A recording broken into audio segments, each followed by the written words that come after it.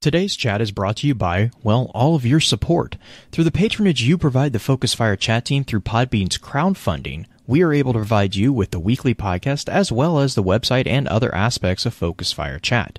If you have any interest in becoming a patron of the FFC, please be sure to visit our website and click on the support link. Even a single dollar helps, and for those of you who are already patrons, thank you again for your generosity. You may have heard the whispers of guardians gathering in the shadows, exploring the mysteries of this world and the worlds which surround us. We are all in search of truth. Sometimes we need to focus that search, focus that fire. And so we come together. Join us. Join the discussion. Welcome to Focused Fire Chat.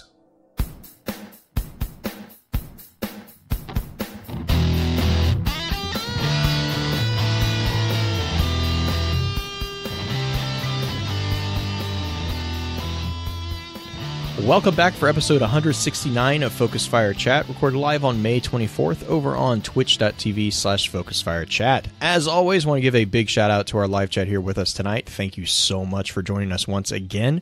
Our topic for tonight's episode is going to be a look at the lore book Truth to Power. It is going to be a high-level look, and it will be a summary look. We're going to try not to get into too many of the tangents. Another little side note, yes, this is episode 169, even though we don't have an episode 168. Because I am trying to keep track of the actual chats. Excuse me. So 168 was the Daily Lives of Guardians. We didn't get a chance to do a recap episode of that one. But yes, so I know some of you guys don't like it when I skip numbers on the podcast feed. Sorry. But as always, let's run through a quick introduction of those on the show for tonight. As always, this is your host, Blue Crew 86. Next up, we have our own master social media, the one and only Green Eyed Music Lover, who has personally asked me to revamp her introduction. So I will be doing that hopefully this next week. Green, I hope you're doing well. How's the week treated you so far? Hey, it's not been too bad, thanks to the thing that you just discovered tonight about how if you play some comp matches during the week, and even if you don't touch it again, once reset happens, they give you extra points. Well, because of that little mechanic, I have Recluse, and I will have Luna's Howl shortly. So, I'm doing pretty good as far as game goes, yeah. Is that a new thing? Because I was really surprised when I logged in. And that happened. I think it's been around for at least 2 seasons. Okay. At least this season it's been around, but I want to say it's been around 2 seasons. Okay. All right. It shows you how much I play Crucible. And finally, once again, we have in the hot seat as guest co-host, we have our good friend, the Wish Dragon, who always keeps us on our toes. Issa Kole. Kole, how are you doing? Hello. I am exhausted. Not gonna lie, I am utterly exhausted between working a full-time job and getting the merchandise ready for the printers for Guardian Con, which I have less than a week to get to them and get it shipped to me. I'm tired.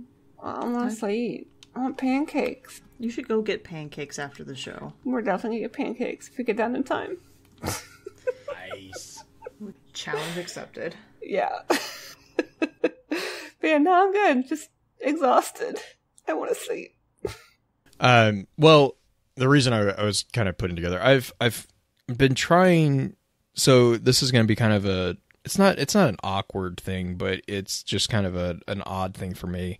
Or not. That's just the wrong word. I had just wanted to make a comment about something that had happened this past week that I know a lot of people in our circle of the community part of Destiny have kind of experienced. And I saw Mr. Happy Sad over in Beard's channel kind of made a comment about this too. You will notice that Beard is not on this particular episode. We're not. I'm not. I'm just going to be honest. I'm not sure if he's going to be back. So I wanted to try to put into words and explain the situation a little bit better for anybody who was curious about that. Beard kind of is. he's in a negative space right now. He's had a lot of things going on, and he made the choice for himself to step away from pretty much all social media, including, my understanding was, including content creation as a whole for the most part. You will probably have already found that he did a YouTube video about this particular thing. We don't know what's going on really. This was kind of as some of you who have reached out. I know a number of you guys have reached out to me. I know a number of you have reached out to Green. Again, blunt honesty. It surprised us as much as I think it surprised you guys. I didn't realize that it had gotten to the point that it had gotten to.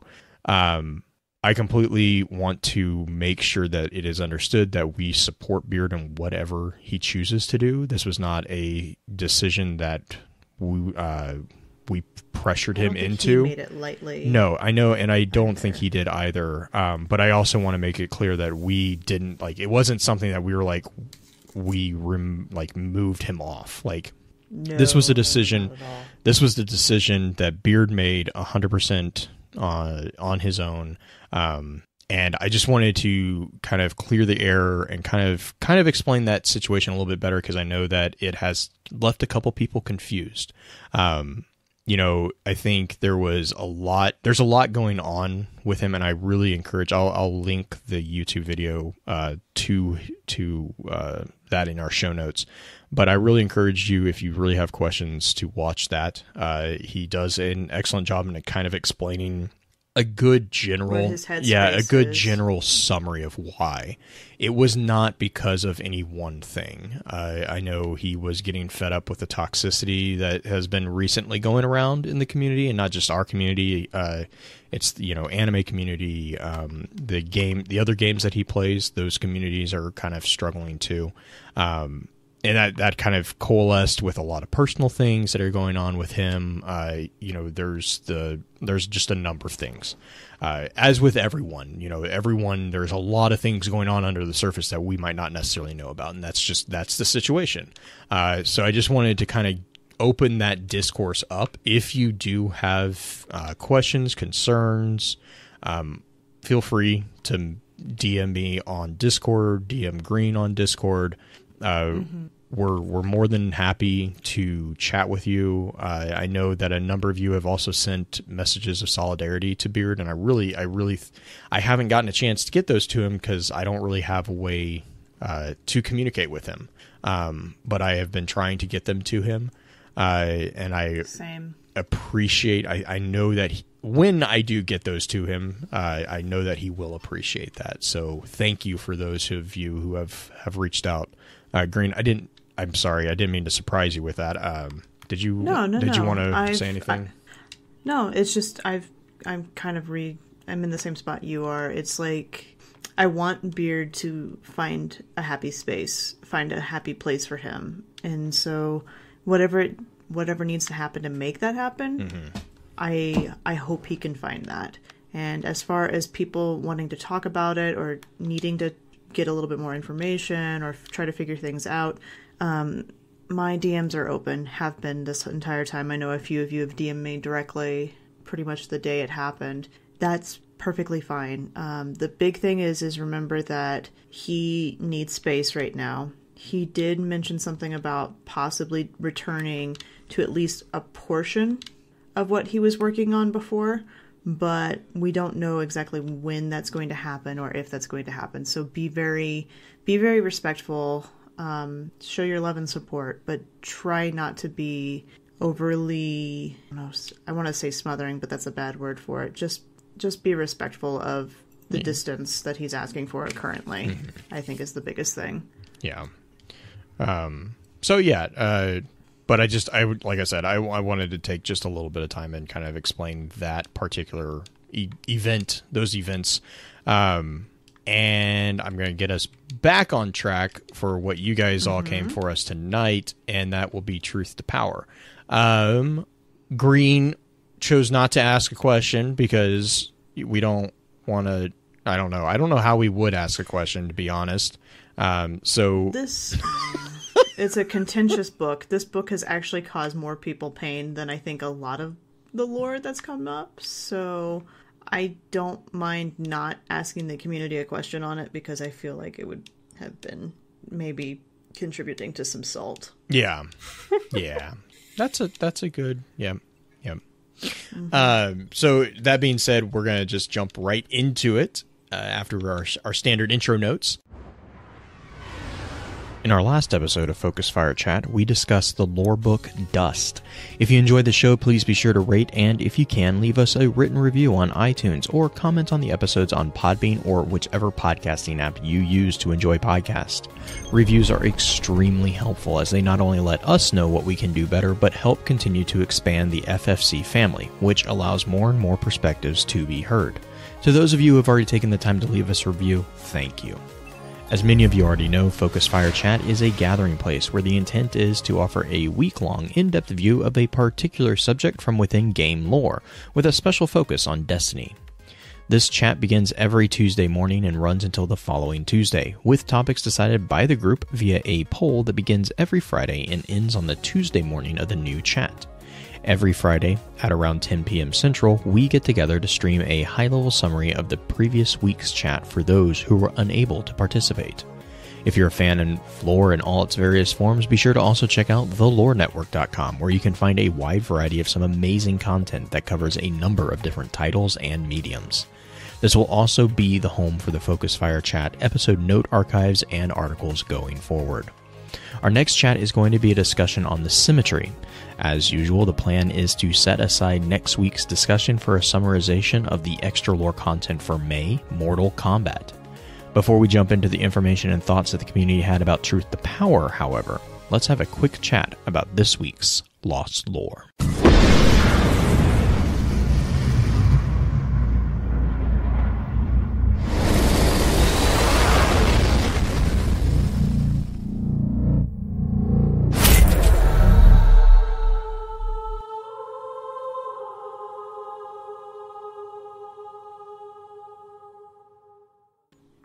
So this week, I mean, in the same way that Green was having kind of a confusion, I don't really have I don't know. I'm going to just call it. I don't have a Lost Lore section. I had a lot of ideas about Lost Lore, like what we could do. But I think honestly, the best way is going to be just to jump into Truth to Power, because I think we're going to need as much time as we can get to kind of do do justice to it. I'll be honest. I actually, the more I got into it, the more I read it back to back, and I've read this book now, I don't know, probably close to 50 times at least. The more I read it, and the more I kind of opened up the different nuances of different things, even the parts that who are probably Easter eggs, if you will. I actually really appreciate this book. I really like it, but it was a book that I had to read multiple times before I got to that point. I totally understand if you've only gone through a cursory glance of the book, or even just a few pieces of it.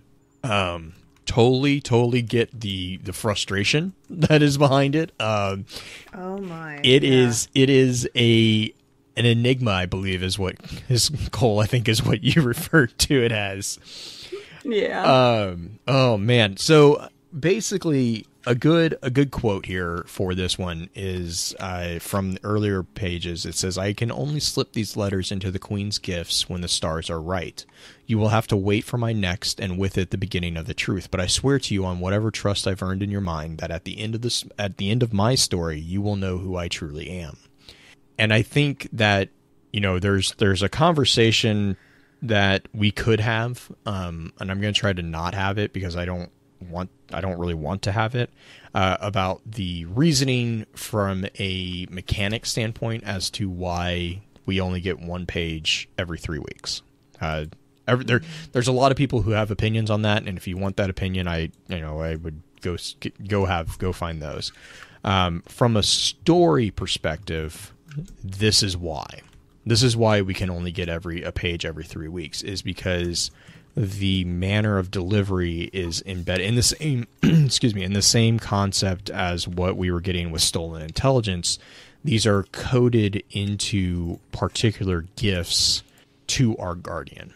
And those gifts are only given to us every 3 weeks. So from a lore standpoint, that's where the explanation for why you can only get truth to power from the particular source, that's why that is.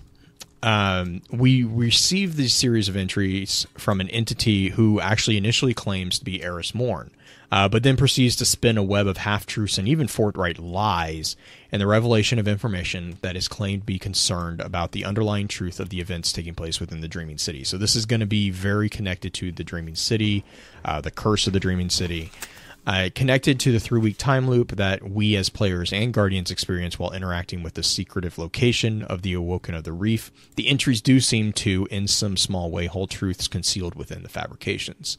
The challenge is, of course, that we are going to get into is which ones are which.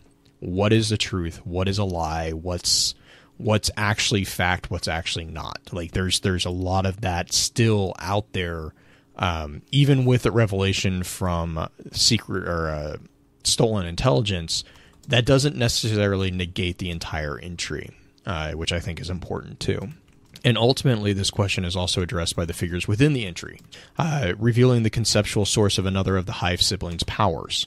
This is the idea of Imbaru, the supposed source of Savathun's power, which goes a long way in both explaining the in-game events as well as a nice nod by the writers towards the habitual obsessing over the information we're given as players in the lore community. And so a huge early shout out to Seth and Mallozy for this book. Like, this book is... This book makes my head hurt. It does, but it's I appreciate it. Like I said, I really encourage people to go through it with a fine-tooth comb and just take it as it's presented. Like, don't try to connect it. Like, the first couple times, if you just set aside, like, don't go into it being like, this book is, bad or, whatever. Just read it. Just go onto Ishtar and read through it. It's going to be confusing. I get that, but just read through it a couple times. And then just kind of just read it and kind of feel what's actually going on in each of the entries. I don't know. Like, as I did that more and more, I actually really started appreciating some of the minor nuances that was going on in it. But Green, I didn't know before we kind of dived in to the first book or the first entry. Was there anything I missed that you wanted to? When you go into this book is... If you're doing the cursory read, just don't approach the book with a fine-tooth comb the first time you read through it. This is just like my pre-warning. Don't try to pick it apart the first time through, because you're going to be utterly frustrated because of the way that this book is put together.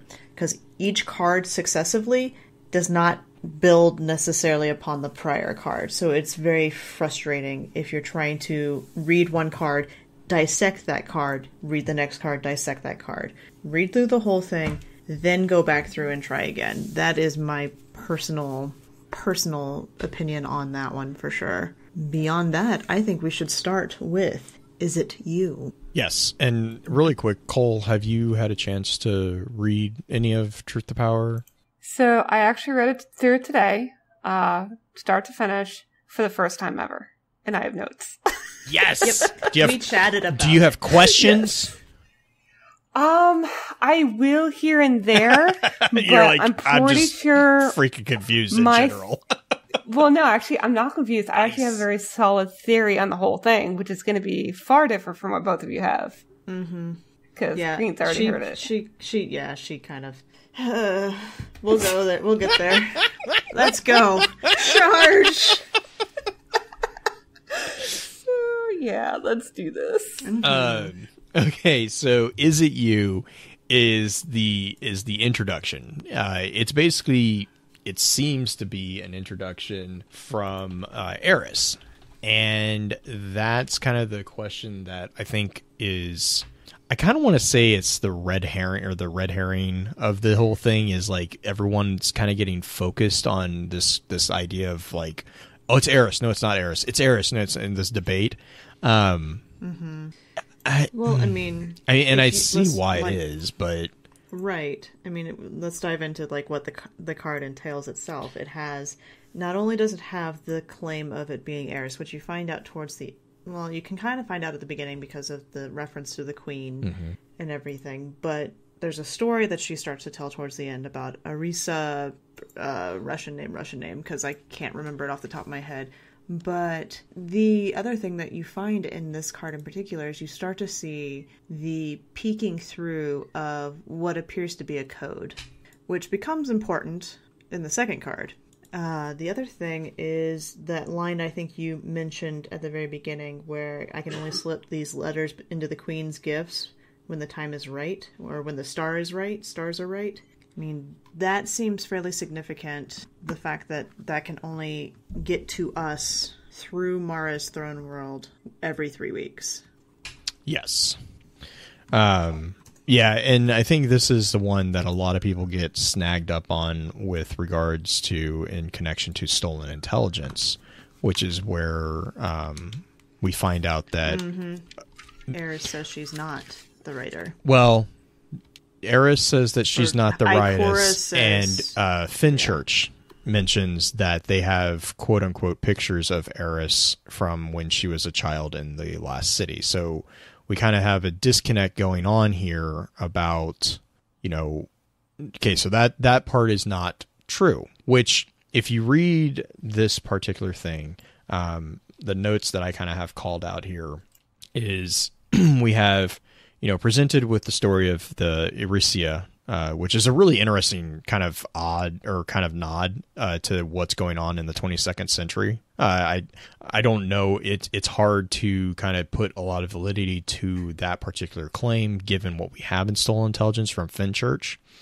But the other thing that I peaked or perked up on was the idea that she refers to ex-guardians who have escaped the traveler's occlusion often remember their first life clearly. My initial question was, okay, what situations do we have as guardians? What do we have to kind of back that claim up? I mean, we only have a very limited number of guardians that we're aware of in game that have quote, escaped the traveler's occlusion, which seems to be have their ghost killed. Those two would be Shin and Toland. And Shin is a terrible example for this particular front because Shin didn't really have a first life. Because with the Confession of Hope, we know that Shin was converted to a guardian pretty early on when he was pretty much a toddler. So his memory of his life is intact simply because his life was his second life. He never had a first life. Toland, well, it's Toland. We don't. I don't know That's fair. Better defense. And to kind of unpack that a little bit, we're just not really sure. He has yet to mention any memories from his first life. But given his obsession with how he is kind of an ethereal figure within the Ascendant Realm, it's also really not clear if he even cares about, if he has memories of his first life, it strikes me as he's probably doesn't even care about it. That's not, so he has not made any comments about that. So that claim is hard to validate with the information that we have right now, because simply there is not enough information to hold it up against. Now, given with the stolen intelligence, kind of taking a step back, given the stolen intelligence piece, and then also given what happens in Will You Smile, which is the next one, it kind of begs the question of, okay, this isn't actually Eris, right? This is... Okay, I have... Yeah, go for it. Before we get too deep into this one, I have a lot of questions, because this one makes my head hurt a little bit in so much as in this card in particular, there is a breakdown of quote unquote the code, right? Which we'll get into. How, and I know Kole and I talked about this earlier a little bit, but how would a letter a physical letter be altered midway through? Like, why is there alterations midway through if it's a letter slipped into the box during Starlight? Because in this card, they literally call out, oh no, your ghost is breaking my code too much. I guess I better stop trying to hide it. So why? I guess how? I know I hate when people do this, but I'm going to answer your question with a question. Why are you thinking that this was a physical letter? Because of the line in the first card where it talks about I slipped these letters. I can only slip these letters into the Queen's gifts when the stars are right. Right. So the thing too is, remember that the gifts are ingrammatically coded. Communication within Destiny seems to take lines of digital communication via engrams and engrammatic code, which I have a whole growing theory about how that works. But the engrammatic process is the encoding of different data within the matter of engrams. And so when I read that, when I saw I can only slip these letters into the kiss, I didn't think, oh, it's an actual physical letter. I thought this is a digital, basically an email that is embedded inside the engram, because it's the same as stolen intelligence, right? And stolen intelligence was basically a file that was appended to the data stream of the level up packages that we were given from Zavala. It's a passive thing, though. You send like an email, you write the email and then send it, unless it's like a chat. Well, a physical okay, chat. so like how would oh gosh, no, it's not. Because the thing with digital mediums is that by nature you can put gosh man, there's a reason why phishing emails are a thing. Emails are not passive by any means. They are not passive. They can appear passive.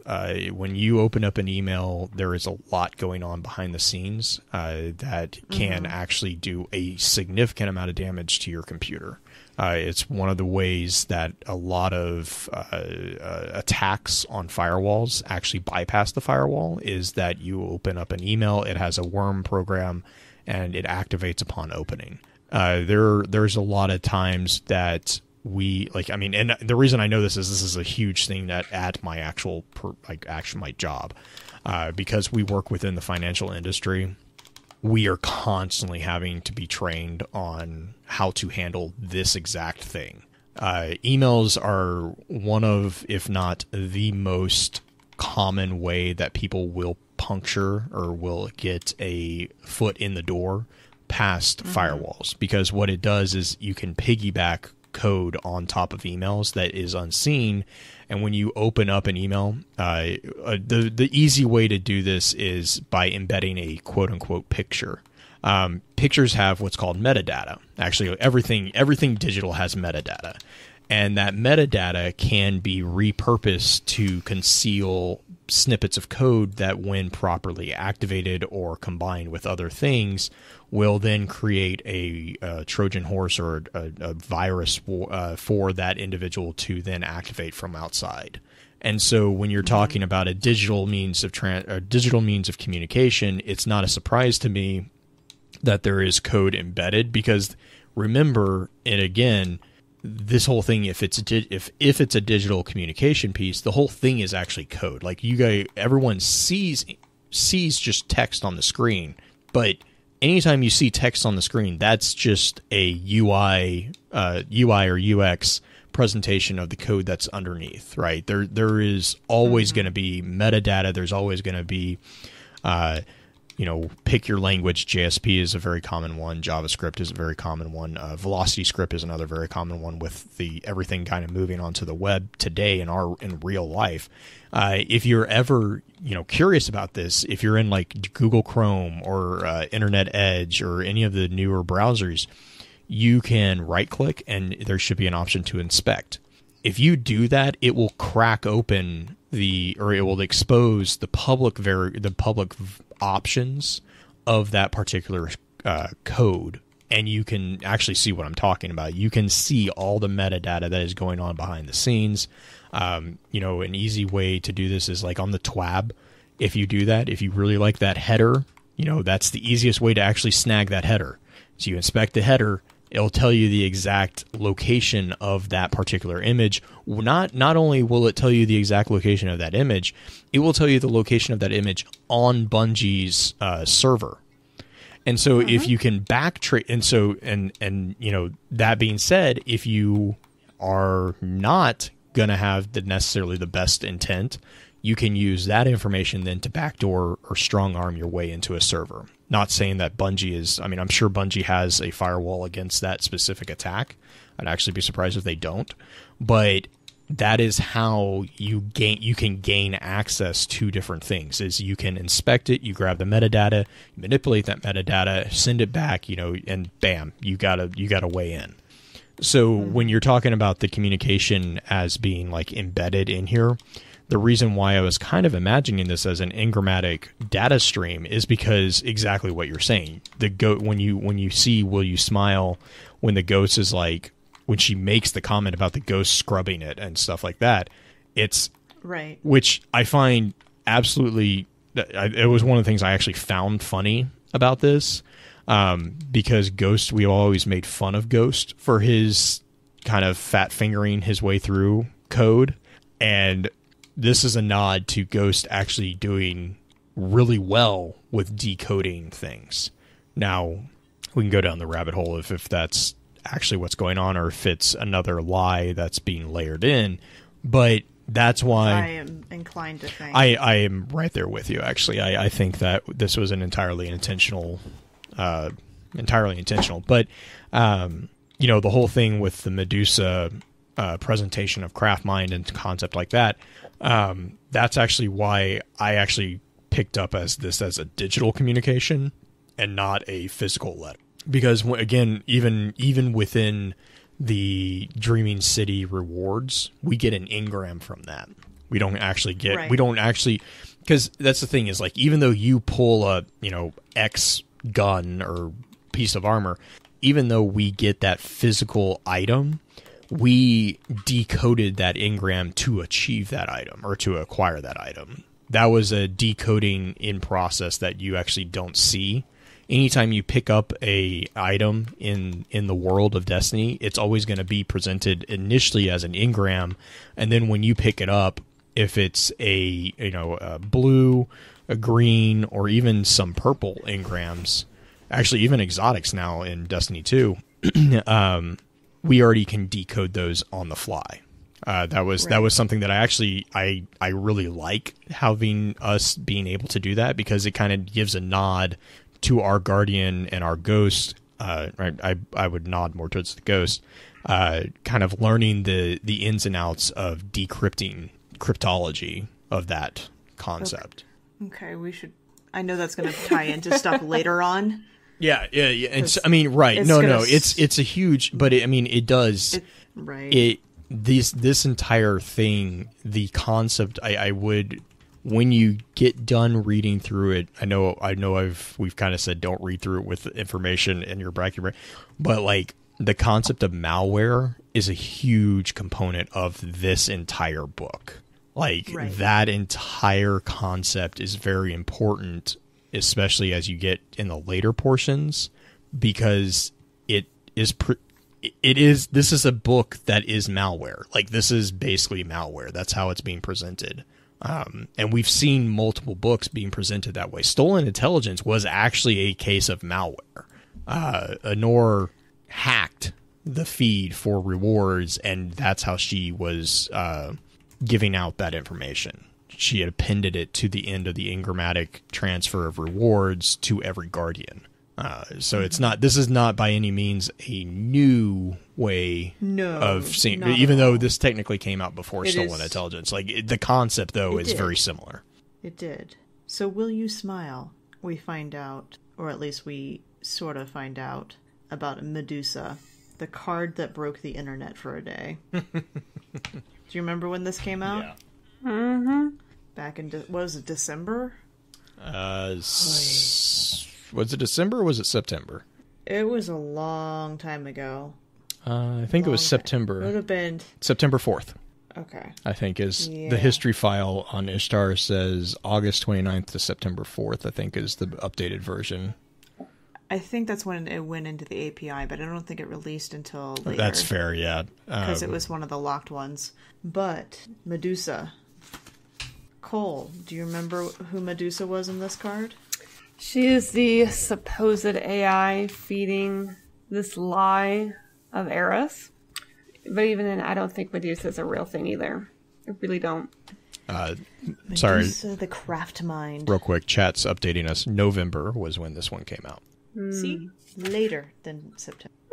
Anyway. Craft mind, Medusa, AI. What gives you the feel, like, was there something in this card in particular that gave you the feeling that it was not actually an AI?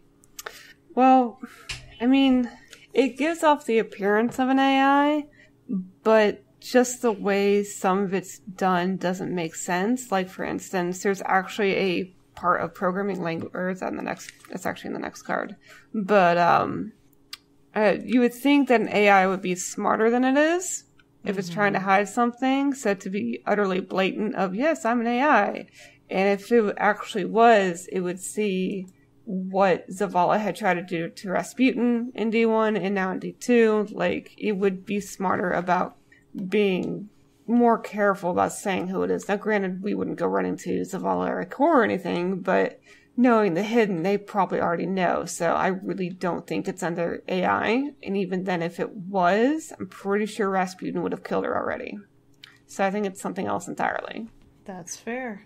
Is there anything in this card, Blue, that you want to call out in particular besides the besides the obvious code? So actually, devil's advocate for what Kole was talking about. I'm not going to weigh in on my thought as to far as if it's a lie or if it's a truth or whatever. I'm going to just talk about it. I'm just going to approach this as if this is just the only card, right? The concept of craft mind is A, fascinating. I absolutely love it. But B, the other thing is the actual description that they give of a craft mind would in fact answer, Kole, I think your qualms about it being AI, because if you look at what a craft mind is, hang on real quick. Craft mind is an AI designed to be highly empathetic, and it collects and analyzes human intelligence similar to that of the militant defense of Rasputin. Medusa watches and collects data over the awoken in the dreaming city. It is a repository of data regarding the illogical component of the human existence, right? So it is going to go off data that is, whereas Rasputin is like facts, and Rasputin seems to be much more cold logic. Medusa, as presented in here as a craft mind, which is also a concept presented in here, is the emotional component, right? It's the emotional part of the AI spectrum, if you will. So to me, as a devil's advocate to that point, I think that would explain where you kind of get it's the illogical. It's because this AI was designed, if this is an AI, was designed from the ground up to be an emotional AI, which is a fascinating thought. Like that's a tangent that is dangerous for me, because it gets into the question of like, what is emotion? Like how do you quantify that? Well, you can't quantify it because it's a freaking emotion, right? You can't. But that is what the presentation of a craft mind is this repository of emotional intelligence, whereas with other AI units we kind of get this factual information. It's really, I think that's really cool. But I think that also kind of explains where you get the idea of like, oh, well, this AI is not really good at the AI thing. It's because by its nature, it's explained as not being an AI that is focused on it being an AI. It is literally an emotional repository of the information and cultural significance of events. And so I think that's where, if you are looking at AIs as being super focused on a particular aspect, that would, to me, explain why this particular AI is not good at, subversion, or not very good at, well, I would hesitate to say that. It's not very good at quote unquote lying. Or is it?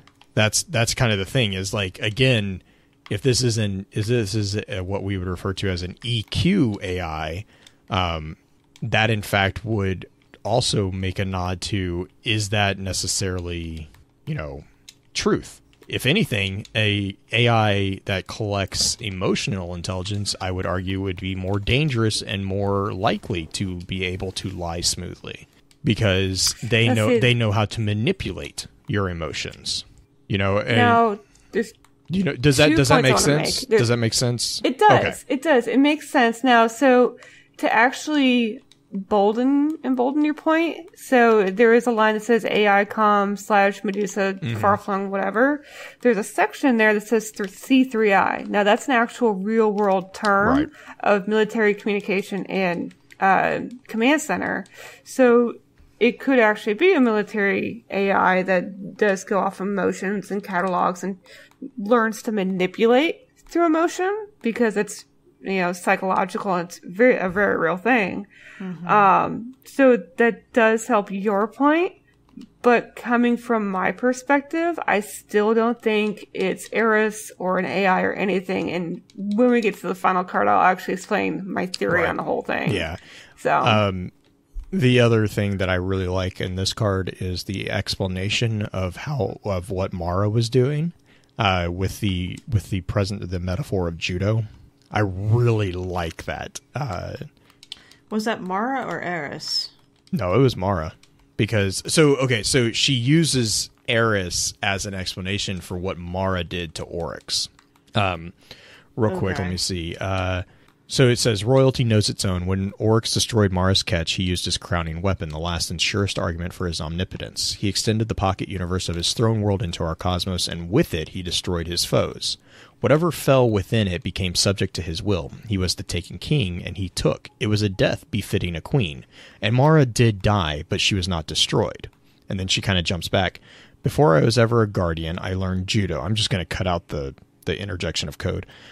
Before I was ever a guardian, I learned judo. Look at yourself, guardian. Look at the body you so recklessly destroy and recreate and destroy again.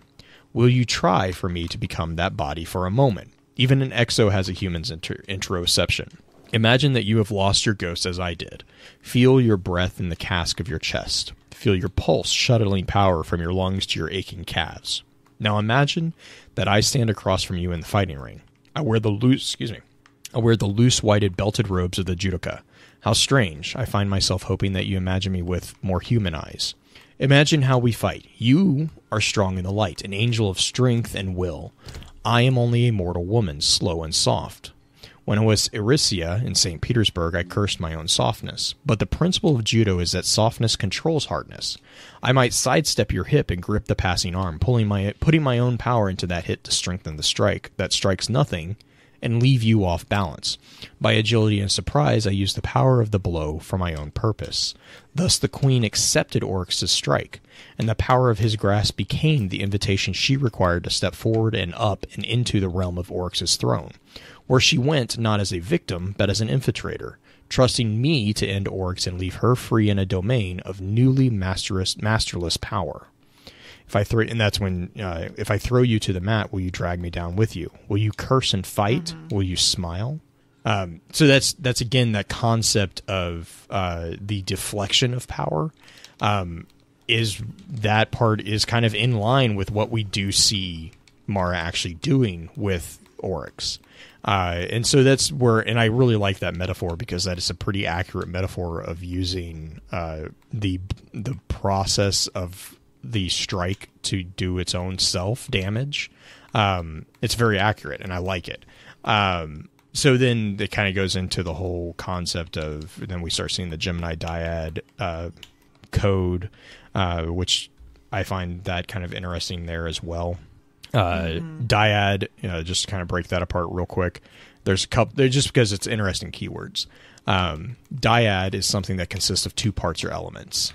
Gemini is, a lot of people will recognize the Gemini as the astrological sign. It's the third astrological sign. It involves the twin figures of Castor and Pollux. These twins are actually known in most mythology as the Disocuri. There's just huge stories about Castor and Pollux. But the other thing about Gemini is that this sign is considered to be one of the most important in zodiacs because it actually captures man's most basic level, stemming from our concept of a dual nature creature. So we have both that idea that we have both lower and higher natures, basically. And then the MSDA, that's where we get the concept of Medusa. There's actually a lot of different ways to take that. Medusa is agreed in all myths that Medusa was a Gorgon. The origin and the creation story of Medusa varies in a lot of different things. For instance, Attic tradition kind of presents Medusa as a member of the Gorgons, with the references that she was one of the only mortal ones. And that was kind of, again, a consistent theme. Gorgons were presented as immortal. But because of Medusa not being a true Gorgon, she was actually one of the only. She was either one of or the only mortal Gorgon. And Gorgons are the mythological creatures that have the ability to turn their opponents into stone by looking at them. Some legends have Medusa with the very commonly seen hair of snakes. Not all myths do. Not all Gorgons have that. Medusa, that did seem to be a common thing with Medusa, and that was tied very closely to the creation of Medusa. And so, like, and really the story that a lot of people probably recognize with Medusa is the one from Metamorphosis, from Ovid. And that is where Ovid notes that Medusa alone has snakes for hair, and that is stemmed into the curse by Athena. Within Metamorphosis, it is actually Medusa who offends Athena. Some stories will say that Medusa was a victim and Athena was actually defending her. But the common thing is that whichever the intent was, the source of, quote, the curse was basically her and Poseidon having relations in one of Athena's temples, and in rage or in order to protect her from Poseidon, depending on which myth you're particularly reading, Athena curses her to become a Gorgon, and in punishment, because that point of fascination for Poseidon was her hair, there was a multiple comments about being enthralled by her golden hair. In punishment, Athena corrupts that and turns her hair into snakes. Yeah, and then, like, given, how far down that mythological rabbit hole you want to go, you have Hesiod and Theogony. You have the Attic tradition. Different legend sources have slightly different variations of the particular myth, but the most common one that a lot of people will recognize is the Metamorphosis myth. There's actually a very interesting alternative to that myth that is in another podcast called Mythology that I really would recommend people giving a listen to. It's very, very well done. But just really, that was just kind of a connection. There's not really a connection between Medusa and Eris within mythology. I know that was a... Can I make a side note? Yeah. So real quick, Medusa is quote-unquote a Gorgon. The only time we ever see that term in Destiny is the Gorgons in Vault of Glass, who have a death stare. Just want to side note that for a later point in the topic. Yes. No, yeah. And that's another connection, too, to be made. The Vex do tend... Our labeling of Vex units is very Greek mythological. We've made that comment before about the different alien NPC species having a very nuanced or very specific naming convention. The Cabal have the Roman-esque naming convention. The Vex have the Greek mythology. Fallen kind of have this like pirate concept. Hive are very dark fantasy. Like there's very specific pillars of community or very specific silos of labels that are given to each one. And I don't think that's by mistake that we see Medusa being brought in because of exactly what you're saying right there, is that nod to the Gorgon. Yeah, and again, I know it was like around the time that this card came out, I know one of the big questions that at least I was seeing is like the connection between Medusa and Eris. And it's like, honestly, there's not any. Like, I mean, maybe there's depending on the myths, right? Yeah, because myths are fun like that. They're oral traditions, so of course everyone's different. But like, I could see maybe a very small connection between Eris in mythology and the Gorgons, but it's not very prevalent. To be honest, those two particular stories didn't ever really cross paths. Should we move into the Medusa card itself with its 7 different itemized designations that are going on? Yes. So in this card itself, it's the first of the quote-unquote Medusa cards. It has the header on it that we have figured out with the Gemini dyad that Blue was talking about earlier, with the C3I that Kole was mentioning earlier.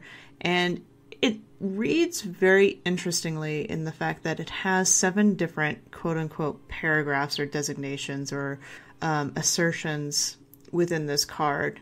And it is Medusa apologizing for her deception a little bit. It talks about how the Taken got to the Dreaming City through the Ascendant Realm after Oryx's demise during the raid. And through there, it kind of continues to talk about it, and it designates 2 different problems that it wants to figure out.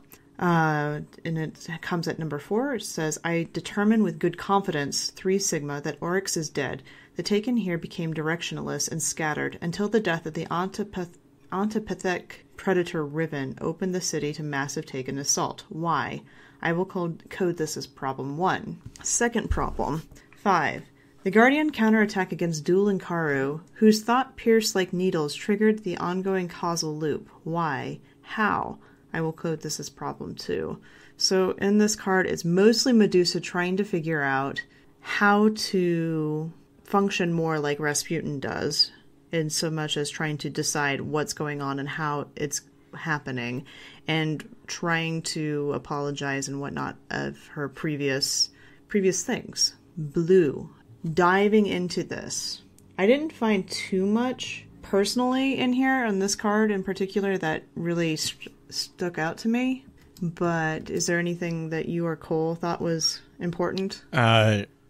Yeah, no, I the summary of the 2 problems is the primary importance. The other thing that was predominant in this particular entry was, again, taking the debate whether or not this is factual events out. The thing to keep in mind is that she makes the comment that while she is collating data to address these particular questions, the 2 questions that you had just mentioned, the fact of the Dreaming City's importance is something that is undeniable to the craft mind. So within this particular entry, she refers to, again, Dreaming City is of utmost importance. We'll get, I think it's in the next card that kind of gets brought up again too. But that is something that was also kind of I can't remember if that was presented in so many words, but it was something that she did stress, or it did stress heavily. But yeah, no, the problems really, which, I mean, again, we kind of see, I don't think I had anything, sorry, I'm just flipping notes real quick. I don't think this was the one that had the Easter egg. No, that's later. I think the one with the marathon. Yeah, Easter egg. the marathon Easter egg. Yeah, yeah, that's later, right? That's later. Yeah, it's Kalile yeah, or Kalai. Kalia. Yeah, Kalia. That's later. Yeah. Okay. Yeah. I mean, like, I think the other thing here that I would note is that it does present a very biased presentation, or insofar as there is a lot of supposition going on even within this card. I do like that, actually, because like for point number 2 is my best guess. That's the very entry. Is like, it's presenting this as like, hey, look, this is what I think is going on. I like that because, first off, it doesn't line up with what we pretty much think is what happened, given the information that we have elsewhere. But this would be how, outside of the knowledge that we have, someone else having, they're assuming the flow of what brought the Taken into the Dreaming City. I appreciate that. I like that kind of little, hey, not everyone has the information you have as a guardian, and this is how you can deduct this happening if you don't have that information, is kind of how I took it. But yeah, basically Medusa is just the situation report on the hive presence within the Dreaming City and the potential problems that they have there. Kole, I'm going to hand it to you. So there's two other things I want to notate on this card. One is it's called the sit rep on hive presence, but there's also a mention of the sky shock arrays, which the only point in time we actually do anything with those is back in D1, where you had to protect the control panels, and that was a hive mission. So I find it rather interesting that it's kind of like harkening back all the way there. Yeah, and then the Sky Shock was also a connection to the Taken as well. Yeah. Sky Shock event, the black and white events. The Caria. Yeah. Korea. Oh god, the debates of that. The second thing I want to note is, like, we learned that this whole thing is a lie, that, Eris is a lie and all that. So already we're forced to take a step back and analyze everything that's being told us, because now we're trying to figure out, is it real, is it a lie, and so on and so forth. But in the 0 section, whoever it is asking, are you well? Does anyone anywhere ask after your wellness? You've done so much. I hope you have friends, not just people who send you on errands. Now, to me, that's now planting a seed of, I would say, almost resentment. Planting because doubt. now you're looking like, do I actually have friends? But now this thing is asking me if I'm well. So I think there's like a little seed going on right there. Well, and that goes back to what you were saying about the C3I, right? And the subversion of that. Yep. That's all I got, though. Like, I just find it really interesting that little seed is right there, because it had to put it in there. Oh yeah, no, and I think that highlights too a big part of what this entry is supposed to do. When we were talking with John, he kind of made the comment about that was his entire purpose of kind of putting together Nezarec was, it's like, no, he exists to create theories. Like, it's not that there is like a master. I mean, I'm not going to say, I don't think he ever went on record saying that there wasn't a master plan for that particular character, but he did say that, half of the point is to actually make us as gamers think about things and force us into situations where I'm not comfortable saying that this is actual fact and this is not, it's how do you keep you on your toes? So I think also, that again goes back to my appreciation for this book is the fact that it does create uncomfortable, like, is this true? Is this not true? Is this, you constantly are having to reevaluate the information within it. I find that entertaining. But I'm also an intellectual masochist. So, it's, to me, I like the theory crafting and the questioning of information and reevaluation that this book does strongly present. That's this next card. The next card is the card you were mentioning earlier. That is brave.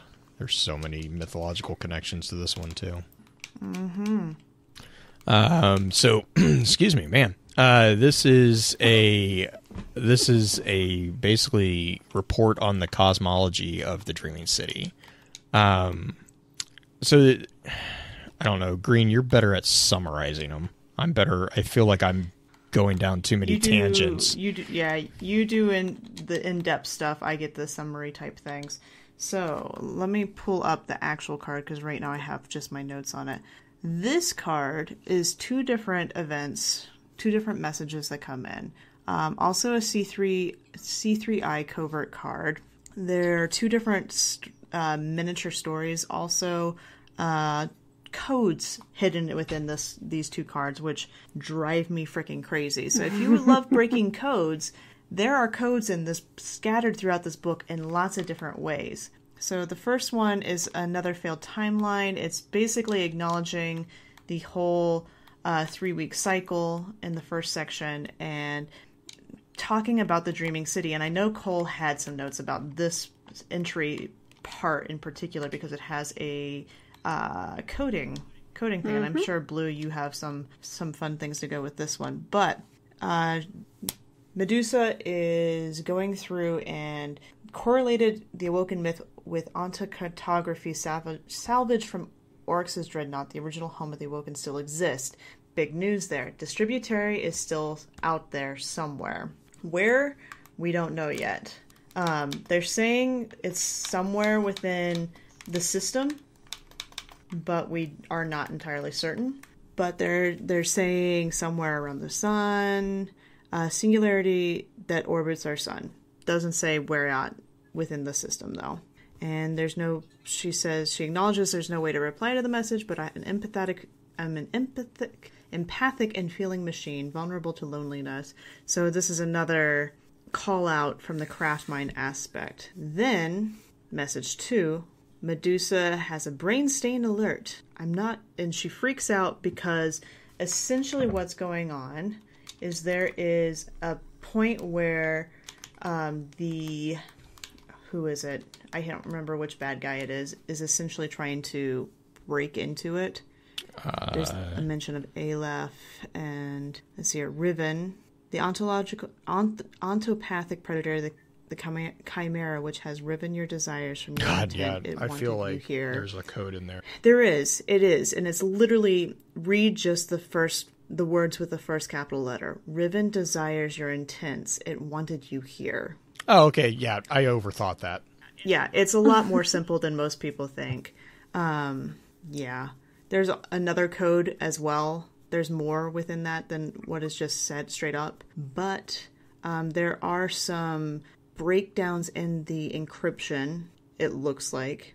Neurofatal signals, subjectivity degloved, mind state unable to continue, panic, illegal causality event during associative access into training data. Date is not a legal time address. Please help me if you can. I don't want to be a bother. AI Medusa freeze and dump kill state to AI live / morgue. No response from remote server. Dump failed. So it sounds at the end like Medusa is freaking out. She's postulating more about the Awoken Society and also pushing a coded message out to us through this, then freaking out because she's not able to actually dump the information into wherever her stores are. Mm-hmm. And she freaks out in this card throughout it. Beyond that, summarizing it, there's a lot of information about the raid groups in here. Can you imagine the unified will of 6 elite god slayers wishing for a single thing, which was her destruction, purification? Can you imagine how she feasted upon you? Basically, she's calling out the fact that we're the one feeding Zavathun or Duel and Karu. Long summary for that one, but it's there.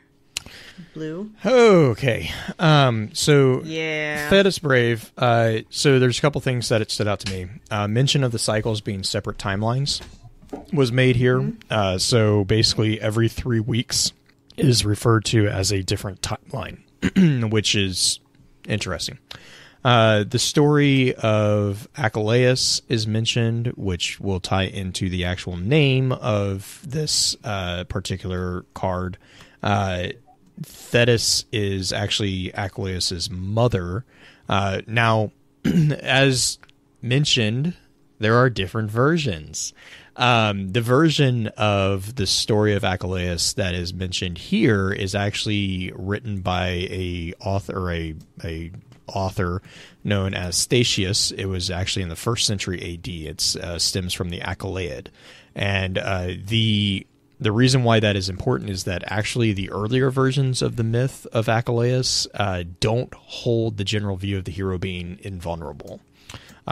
So the concept of Achilleus as being a invulnerable mortal was actually not in place until the 1st century AD. So you see in the Iliad, for example, by Homer, and that era of stories, Achilles is actually constantly being wounded. In the Iliad, for example, he is wounded at the elbow in a fight near the river Scamander. His death actually is not, as most people think, the Achilles heel, if you will. The actual death in earlier versions of the myth was actually him getting struck in his chest by arrows. It wasn't until later renditions of the Iliad and the retelling of those stories post the Achilleid being widely published that we see the concept of him getting shot in the heel. This is also, so that's just an interesting little tangent there for me. This also is where we get a Easter egg with Marathon, which I know was not a huge surprise for a lot of Bungie fans.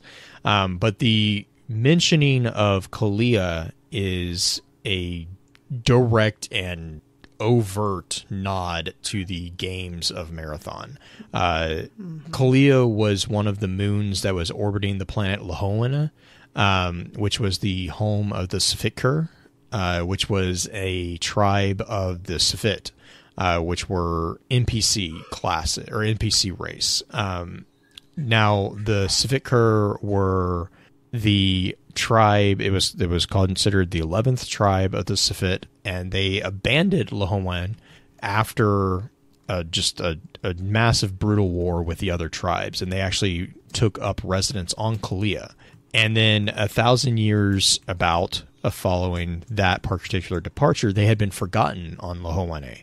And Yarrow was another big bad in the game, actually set that moon adrift. So he actually kicked that moon out of the orbit, and they just vanished. Well, in Marathon 2 and Marathon Infinity, there is a particular event that is going on, and one of the entire concepts of that particular game is the liberation of the Sphit, because they were aliens who had been, against their will, cybernetically enhanced in order to terraform Lahoine. And so Lahoine is the primary location for the majority of Marathon 2 and Infinity. So that's why the Sphit are so integral to this particular story. But there is a character who goes by the name of Thoth, and it is during the events of Marathon 2 and in Marathon Infinity, which during the liberation by the Marine and Durandal, Thoth actually recalls Kole back.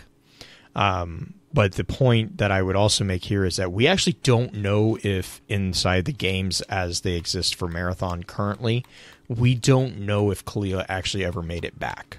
It has been recalled, which is where the nod here in Thetis Brave, which I believe is number... what was that? God, I just blanked on which part was, but she basically says, I am like Kole and I'm being recalled. Number 1 on the first portion, she says, the Dreaming City was built in imitation of a greater world, a wonder lost to the awoken but not forgotten, like wandering Kole, which I am called summoned home. So that is that entire connection there. And then the other thing here is we get a claim, air quotes here, a claim of the true purpose of Guardians being the discovery of the distributary. So this is, and keep that in mind because that's going to be mentioned later. And then also, I love this one. This is going to tie into the concept of Imbaru, but there does, in my mind, when I read this as a nod to the lore community and the desire of Medusa that Guardians gather and discuss her words, origin, and location with others and obsess over those facts. Like, I found that pretty, I kind of chuckled when I read that. Yeah, there's a lot of nods to this. Oh my God. When we get into Imbaru, Imbaru is like a huge, I don't know if it's an FU or a good job, keep doing it. Like, I think it's a little I bit think of it is both. too, but I love it. I love the concept of Imbaru. But yeah, so I think that's where today this particular one I think is the start of that. We're kind of getting introduced to the concept that will later be defined as Imbaru. But Kole, I didn't know if I missed anything. The only thing I want to notate is actually a continuation of I can't even say this term, concatenating code, which if you look up at, what was it, number 1, like Wandering Kalia, and then it has that weird ampersand and underscore, right. and it continues on. That's actually a real code in real life. Of going from one string to the next. So like hello world, which is often the first practice code that people do. It kind of gives a nod to that. I forgot hello world. It's just kind of weird that it's suddenly there. So it looks like it's like going back to decoding all these pages as we get them. It looks like this ampersand and underscore is a disruption somewhere. But then it's also smack dab in the middle of connecting Destiny to Marathon. Which so might be a nod there, too. Which stop connecting the two.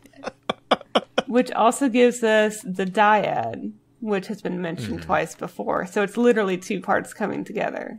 Oh, Marathon and Durandal, how you vex me so often. Yeah. So that's what I want to notate, that it's because Bungie doesn't write just random stuff for nothing. It's got to be there for a reason. Yeah, and I think the other thing too with the connection that I was seeing with Marathon with the Civet is the entire purpose of their existence was to terraform a world for their overlords, and you can kind of argue that was in the paradigm that is presented within these entries. You can argue that that's also similar to the Awoken's creation. With their entire process on the distributary, right? Is if they were created, which they were created, was that in the same line as the Sphit from Marathon, where were they created to create a particular world, and and that kind of ties into again the whole concept of Imbaru.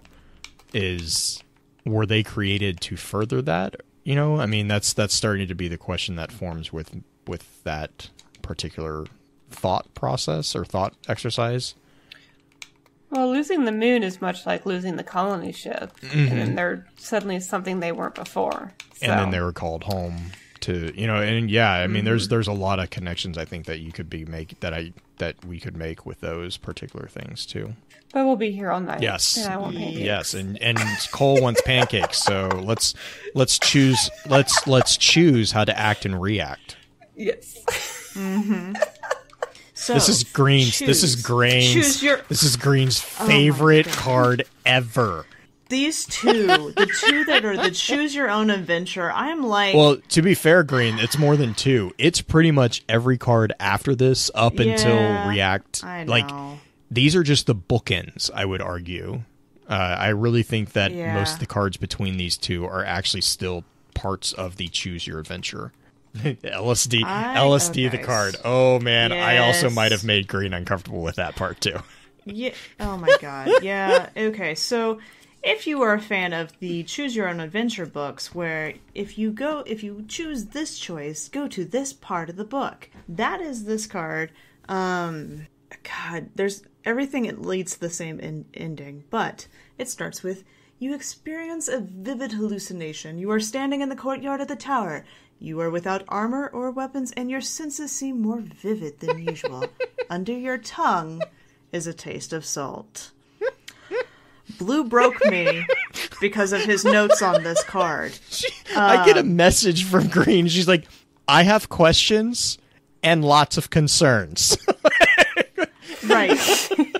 Because his note on this card mentions the date rape drug. And I'm like, how do you know about this, Blue? Because I exist in the world. I didn't even know about that. So that's the thing, is like... There's to put into context the creepy thing that she just said, the reason why I brought that logic in is there's very few hallucinogens that also are connected with the concept of the taste of salt. GHB, or gamma hydroxybutyrate, which is also known as the date rape drug or a club drug, is one of the few. I believe there's some variants of LSD that will also do this, but GHB is very commonly ascribed to having a salt-like taste if it's taken by itself. This is not to be confused with roofies. Roofies is a completely different other chemical makeup. Similar effect, but not as fun, I guess, because GHB actually, if you don't not OD, but if you don't over imbibe with GHB, it will actually induce hallucinations. Now there's a fine line, and that's where you get the difference between club drug and date rape. Like there's a difference there. But GHB, what it is it's a central nervous system depressant that actually does include among its... I love the website that I was looking at. It's like the positive side effects and the negative side effects. I'm like, no, that's going to be... There's no positive This is going to be all in the latter and should not be in the former. That's just my personal opinion there. Obviously, whatever. But GHB does include among its effects the experience of vivid hallucinations. The connector here, again, is that it is one of the very few hallucinogens that has the salty tinge and flavors. Other CNS depressants, which would include roofies and that ilk, those tend to be flavorless, which is why they're so dangerous. That's why it's so uncomfortable to talk about them, is because you won't know that you have been roofied. You won't know that. Whereas with GHB, if you're not drinking a strong drink, I guess, and someone tries to slip you GHB and you're paying attention, you do have a bit of a aha moment. There's a red flag going on. I did not put salt in this drink. I don't know how I'm going to recover from that statement. So anyways, just moving on. Right. That's where the connection here is. So basically... what I messaged Green was, hey, look, the chat. Thank you for listening to Street Smarts, the podcast with your host, Blue. The reason I die laughing because I just watched John Mulaney's Radio City, and he has an entire skit about Street Smarts, which is freaking hilarious. Nice. But so the reason why I kind of brought this up was I was like, this is entirely the case that our guardian has been roofied. It's like, hey, if you didn't know it from the thing at the very top, the speaker has been replaced with a Hydra. There are other things that are obvious, like Cade. major problems. Cade's dealing out cards, and he's like, "I just they keep me from Nessus. they have a copy of me on Nessus." I was like, "Yeah, this is a really fun trip down the memory lane of acid trips, apparently." Mm-hmm. Gosh, yeah. This also takes place back in D1. Mm-hmm. Which is weird because the confluence there is also disconnected because with Cade he mentions Nessus, but it's on the original tower. So yeah, because Eris is also there, and you get to play soccer with Eris, which is also weird. There's also mentions of killing Ribbon in this card and Medusa. Like you bring Medusa before Rahul. He sniffs. Another battle trophy. Pre-collapse, post-foreboding. A covert intelligence designed to watch over a high-risk colony mission. Allow me to decrypt her for you. It's like, oh god. Rahul getting a hold of Medusa? No thank you. I'm sorry. There's something I want to say. I don't think you know what to do with her. I have an answer to that, but I'm not going to say it on the podcast because there is actually an answer to that. From a idle bark that he had in D1. So keep that in your back of your mind. And I kind of mapped out the choice path for this entry. Pretty much the true ending seems to be A. There's a few other like nuanced individual things. Choice A if you kind of go down the path and look at it. I do like the call out that if you read them down the list, there's one of them that makes the comment of like, if you're reading these down the list, you see things at like a Vex. I'm like, yeah, I totally did. Oh yeah, No, I did too, because I was making the choice path, and I saw that and I was like, I like that. I like the little like, we know what you're doing. But the question that is predominant and has some disturbing implications, especially, is the question that is asked in step I.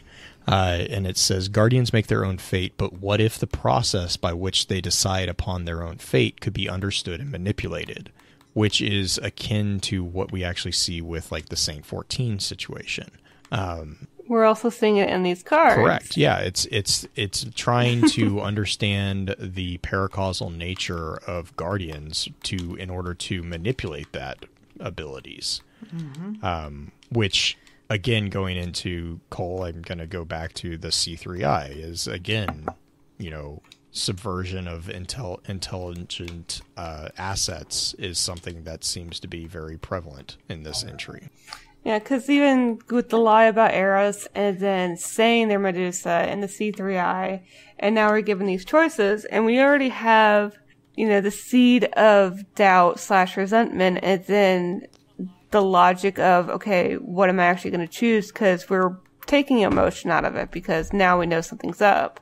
And in these first choices, they do bring up Cade, which, people are still saying it's too soon, because he died, whatever. Moving on.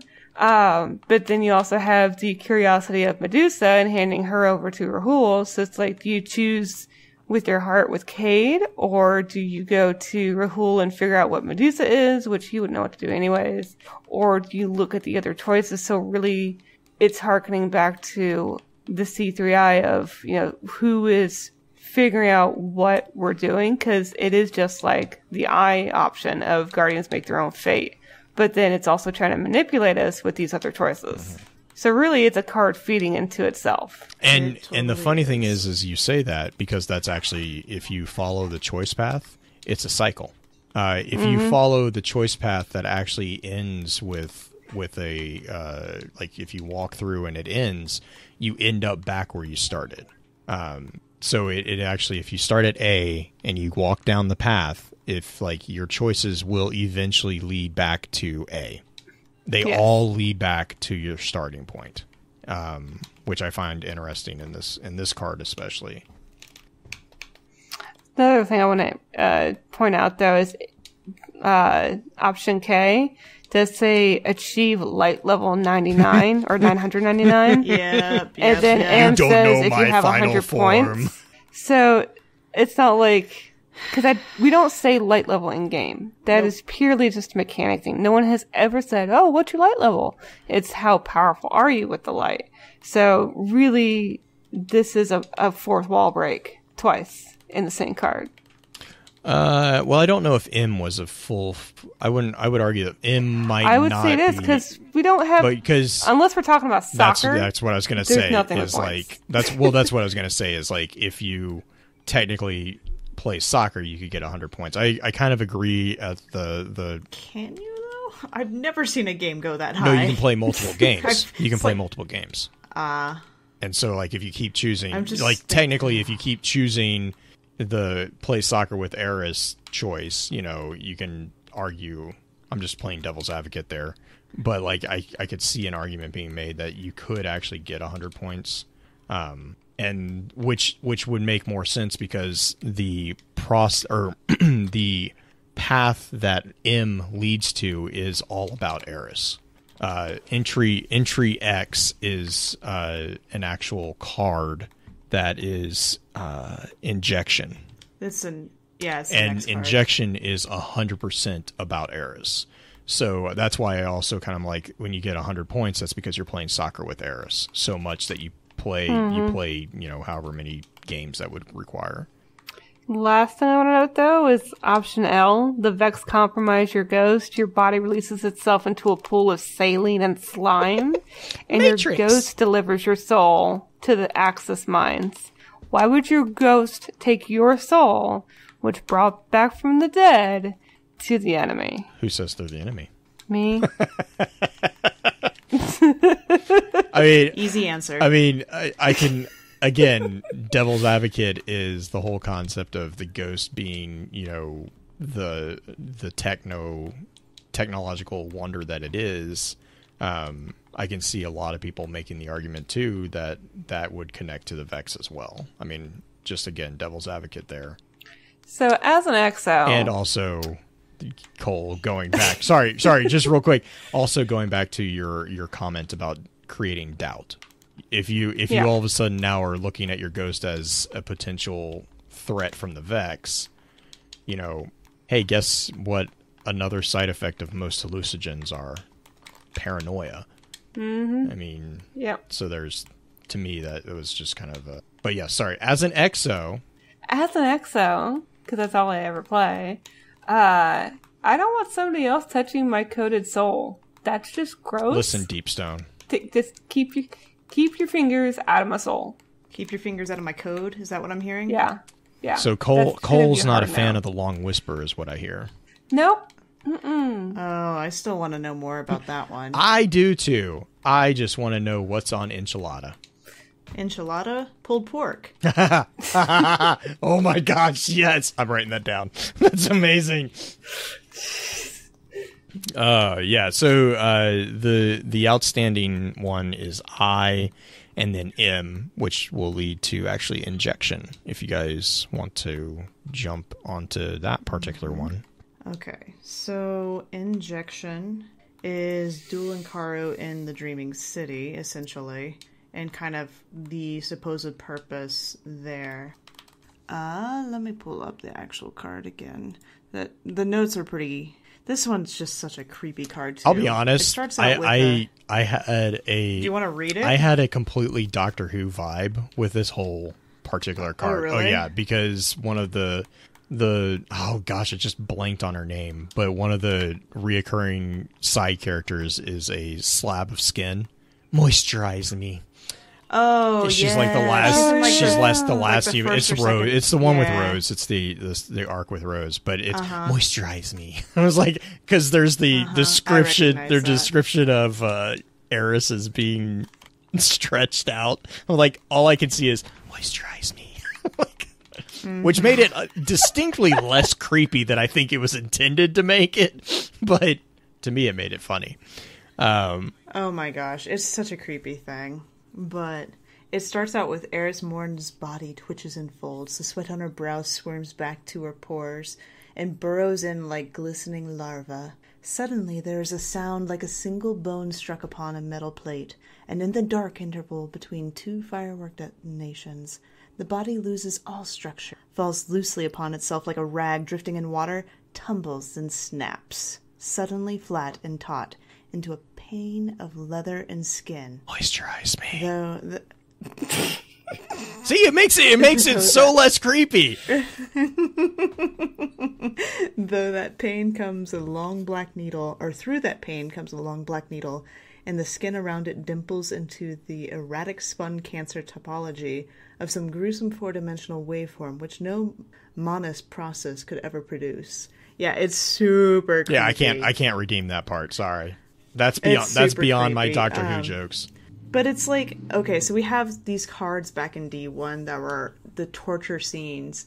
Oh god, the Omar torture scenes of the wizards. Yeah, and of Omar as well, because we tortured the wizards to try to get information out of them. Yeah, Ariana did. The wizards are, and then there's the wizards torturing Omar in the very first Crota Fire Team.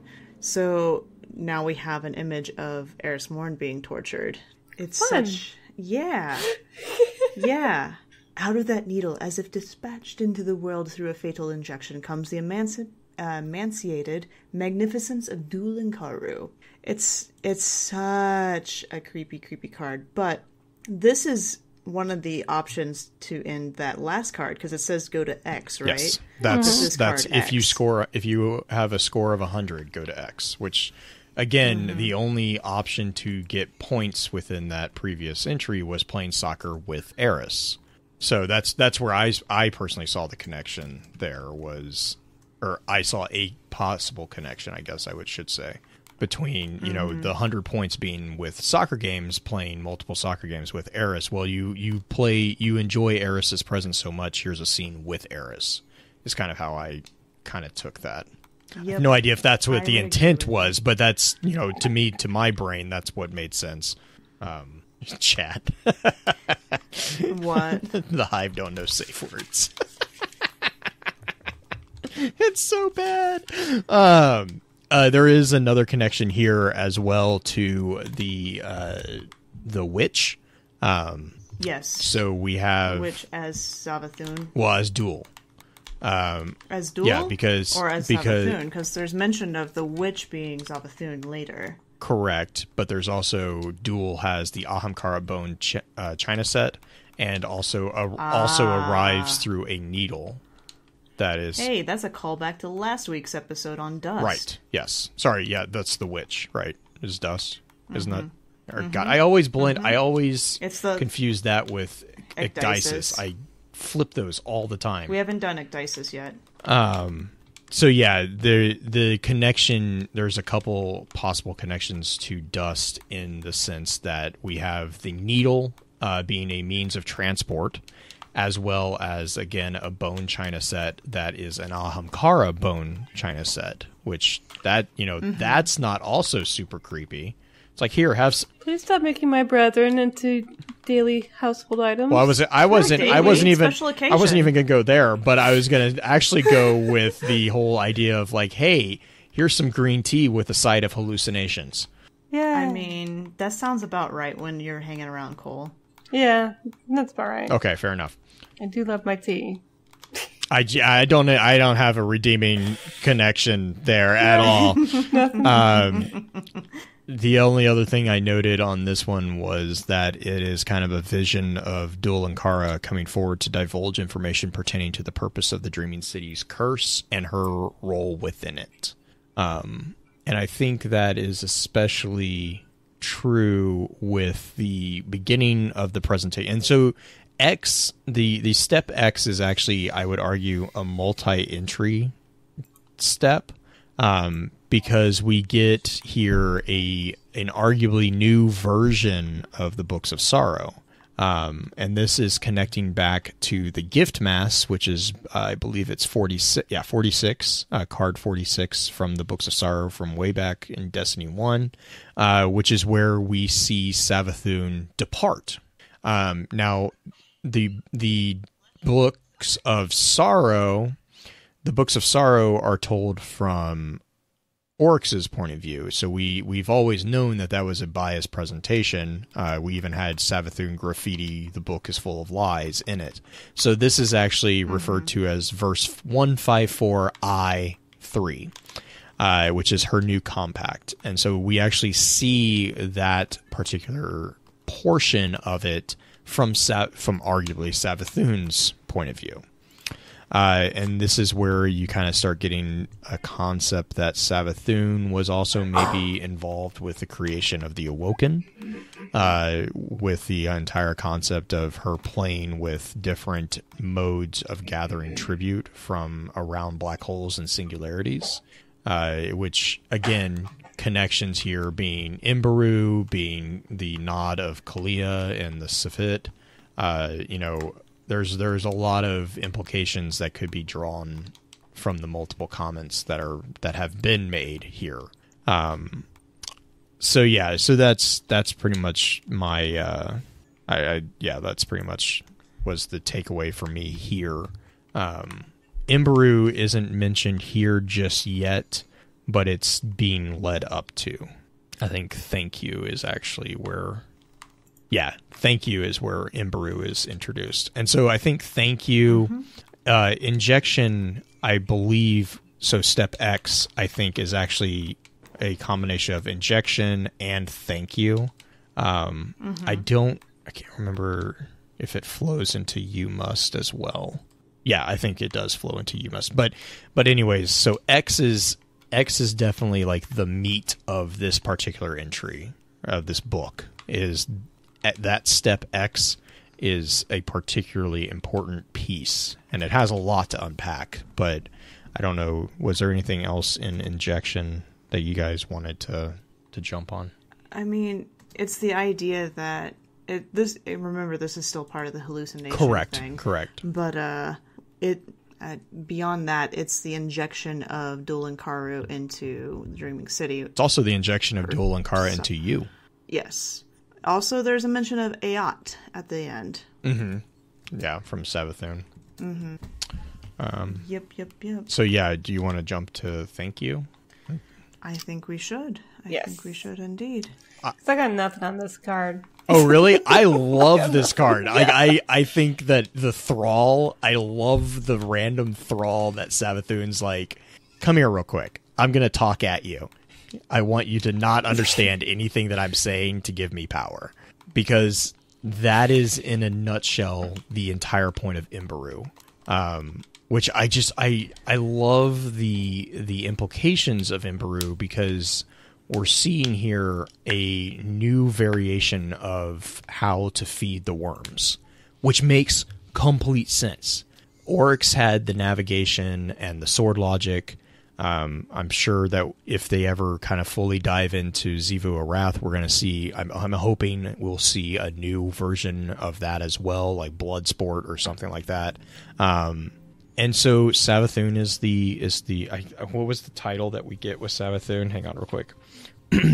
Witch Queen Savathun, Archentrope, Queen of Encrypts, the Black Needle, Deepest in the High Coven, Emancipator of Worms, the missing piece of all puzzles, who shall see the cosmos unborn into an infinite by dwindled egg. Game of Thrones has nothing on Savathun, is what I heard. No, so, but I love the idea of, like, Imbaru is this concept of tribute of failing to understand. And this is where I also argue that we see a really cool little funny nod at the lore community.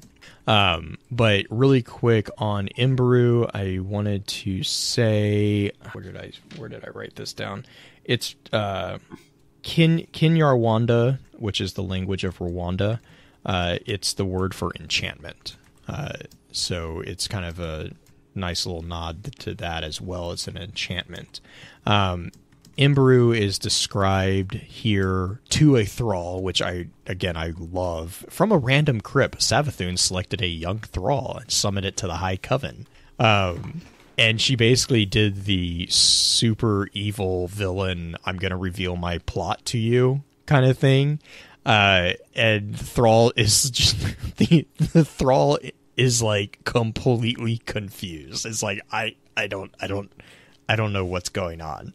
And she says with this, so she's talking about all the failed attempts to kind of trick the worms into letting her manipulate pocket worlds and dip black holes to increase the concept of, or to increase things to create basically a murder battery, which will give her infinite power.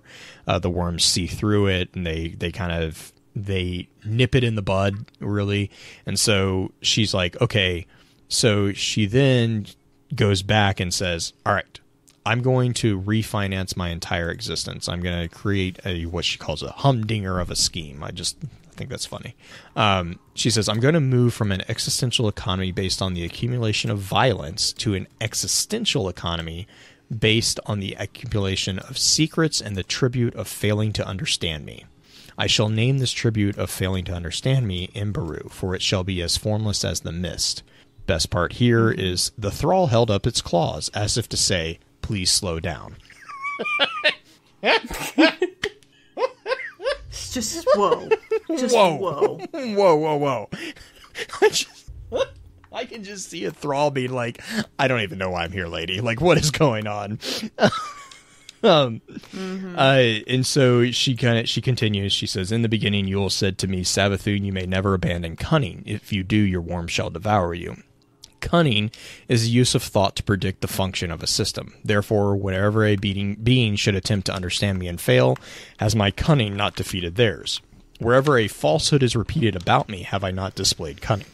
I shall gather tribute from every false prediction, misguided theory, fearful rumor, and ominous supposition which derives from the thought of me. And in time I shall pin my quiddity upon these rumors. I shall discorporate, so that I exist wherever my schemes and conspiracies also exist, and so I will be immortal as long as anyone seeks to understand me and fails. Again, Thrall. She asked the Thrall, do you understand? Do you see? And the Thrall demurred, saying that it did not know much of metaphysics. Right. I just love the Thralls partake in this one. So basically what is being presented here is a reimagining of the source of the locus of power, right? Or the locus of power for Savathun's worm. Where Oryx focuses on the sword logic, the actual violence.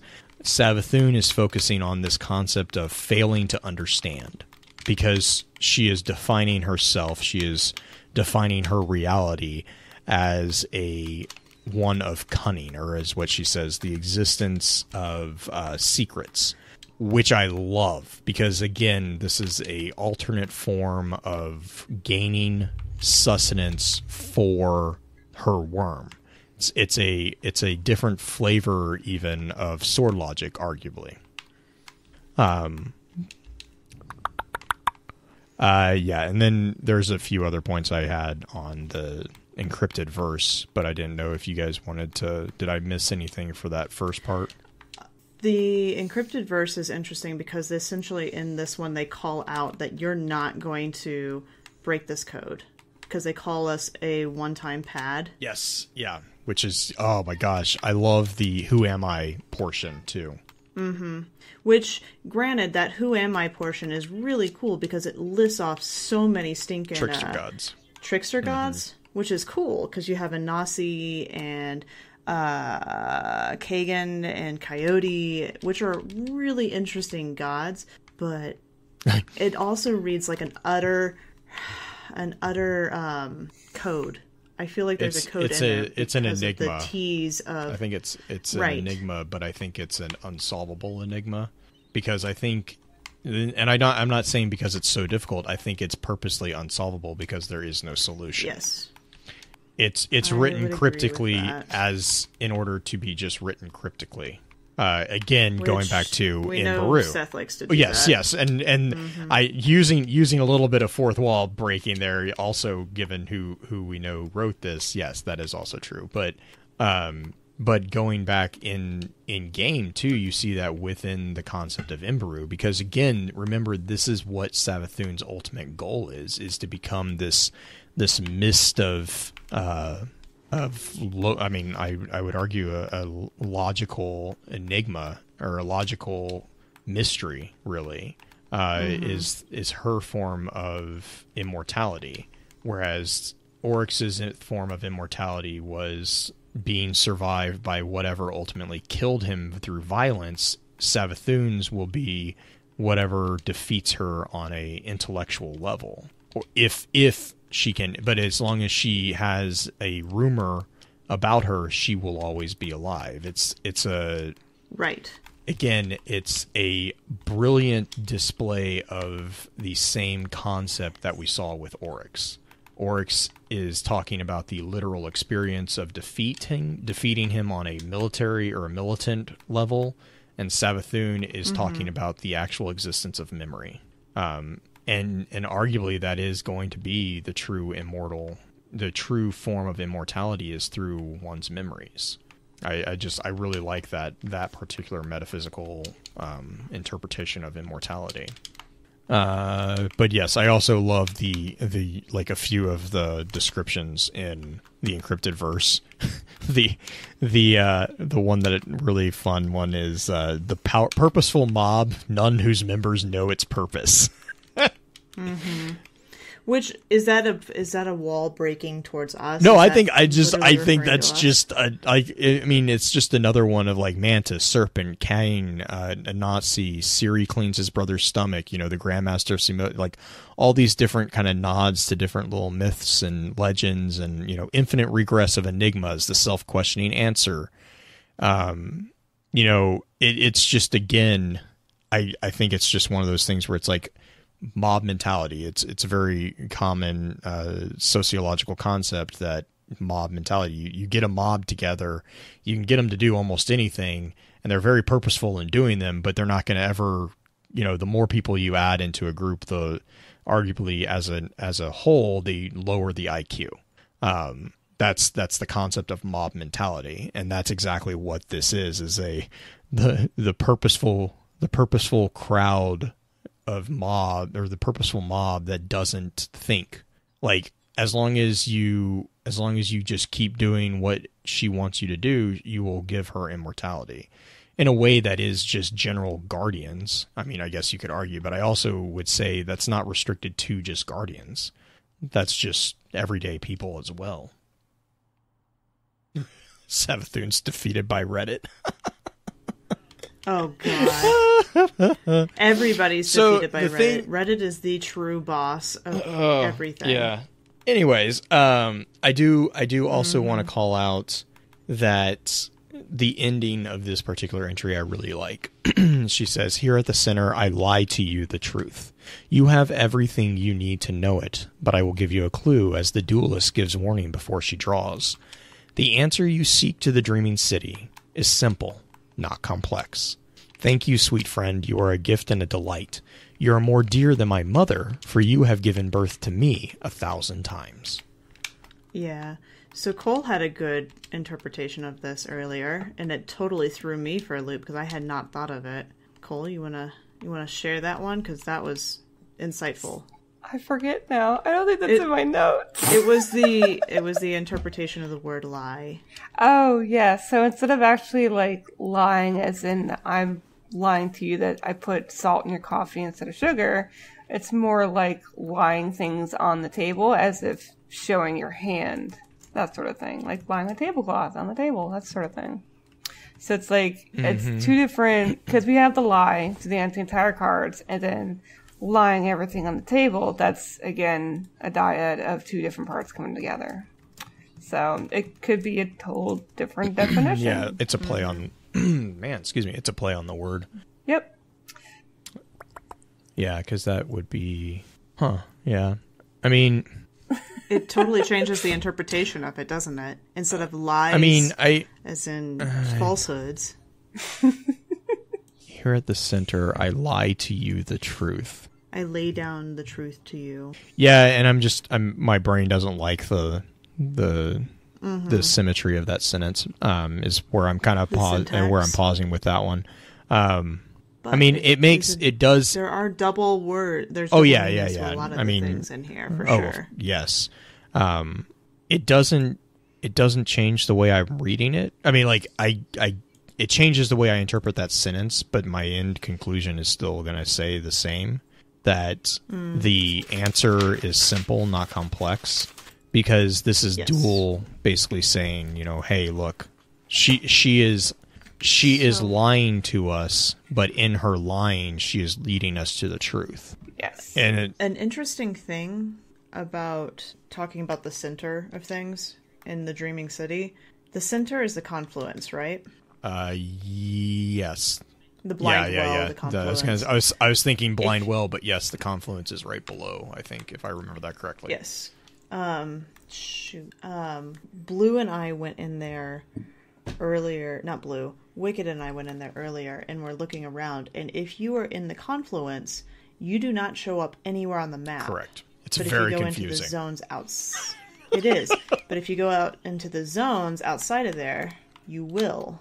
So you'll show up as an arrow at the top of the map. So it's an interesting... Why would you disappear on the map? Not necessarily they're saying that there's a lore reason or a real reason for it, but I find it interesting because that's also the borehole in the reality. Yeah. So you're kind of transcending both realities. You're neither in the ascendant nor in the... It's kind of like it's an elevator shaft really between the two is the way I always kind of took it. So you're in transit basically, which to me would make that whole idea a little bit more. I'm that's just my headcanon. So I have absolutely no backup to that claim.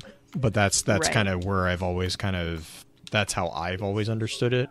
I don't don't know if that answers that question though. I don't know if there's a real question to it, but there's definitely just, it makes you wonder a tiny bit. Not really a real theory of any sort, just I wonder why they did this. But you must has the biggest number I've ever seen written down that is not literally a version of pi. 100 googles. Is that what that is? That's what that is. It's 10 or 10 goop. I can't remember. Googles? No, it's because there's a 10 at the beginning of it. No. If you include the 10, that's 100. I want to say it's 100 googles. I wrote that down. I have randomly on my notes with Truth to Power the word 100 googles. Okay. I am not going to claim that is what that is reference to, but in my brain, I'm assuming that I saw this number and I went out and figured it out. I don't know. If I'm wrong, just don't yell at me. I think that's 100 googles, is what I'm saying. There's just a lot of zeros. There's a lot of zeros, which makes me think that it's a google. They should have done something to the something power instead. Yeah, but that's not as impressive as two solid lines of text that are zeros. Oh my god! I don't know. It's just one of those. So this is in the you must, right, is where we're talking about. So this is also where we see Duel having the China set. And the choices, we're kind of returning into the choice of the hallucination. So this is, again, continuation of step X. You're given a choice to drink from the Duel, or drink from the China set, or tea set, sorry, the fine tea set of Ahamkara bone. You can choose to drink or not. Basically, it's a matrix moment. And really, honestly, it doesn't really give you the option to not. It's just to drink. So to drink the poison, continue reading. Taste of bitter regret and psychosis sweat. Heyo. Also, I like the fact here that it's presented as a poison to end the thoughts of human, neo-human, or machine. So human, awoken, or exo. So basically, Kole, you don't get a get out of jail free card on this one. Dang it! I was hoping. Again, this is going to kind of nod into the Book of Dust, because you see a cosmos before you like a spider web of light, filament of galactic superclusters shine in the clouds of invisible dark matter which glue their mass together. Dark energy yawns in the space between all things, ever growing, ever spreading, which is, a nod towards dust and the presentation of the nine as the dark matter spider webs that are connecting kind of everything. And then this kind of goes back into the concept of the devouring black hole. And this is where you start getting presented with the idea of, Kole, again, going back to Cole's concept of the C3I as subversive. This is where you start seeing the kind of twisting of that screw. Because at the end here, it's presented to you as, you are a guardian. You must protect life. And then immediately after it, it's, if all life is information, and guardians strive to preserve life, and information is preserved when it is secret, then you must convert all life to the most secure form of secrets durable to the end of time. You must cast all the life you cherish into a black hole. It's like the most cyclical logic I've ever seen. Well, actually, it's not, but it's a form of circular logic, and it's innately false in itself, because it's basically saying in order to protect life, you must destroy it. And because the definition that they are ascribing to what is life is information. And information will be retained by the master record of all that has been beaten, which is mentioned above. It says life arises, life spreads, contests itself, and changes. So again, sword logic. Great things are built and destroyed, but from your vantage point, you see that the victor of each struggle contains in its negative, in the marks left upon it by a loser and the shapes it assumed to win, again, sword logic, the master record of all that it has beaten. Information may not be erased. Whatsoever survives until the end of the cosmos will possess and remember all which came before it. There's another word for that. It's the final shape. So again, we see Savathun with the concept of Imbaru and Dual Ankaro with the concept of Imbaru. Same concept, different flavor of the option to achieve the final shape. That final shape is to be that master record at the end of all time. And so in order to do that, they are subverting the Guardian's definition of life to create a cyclical destruction machine, another infinite battery, if you will.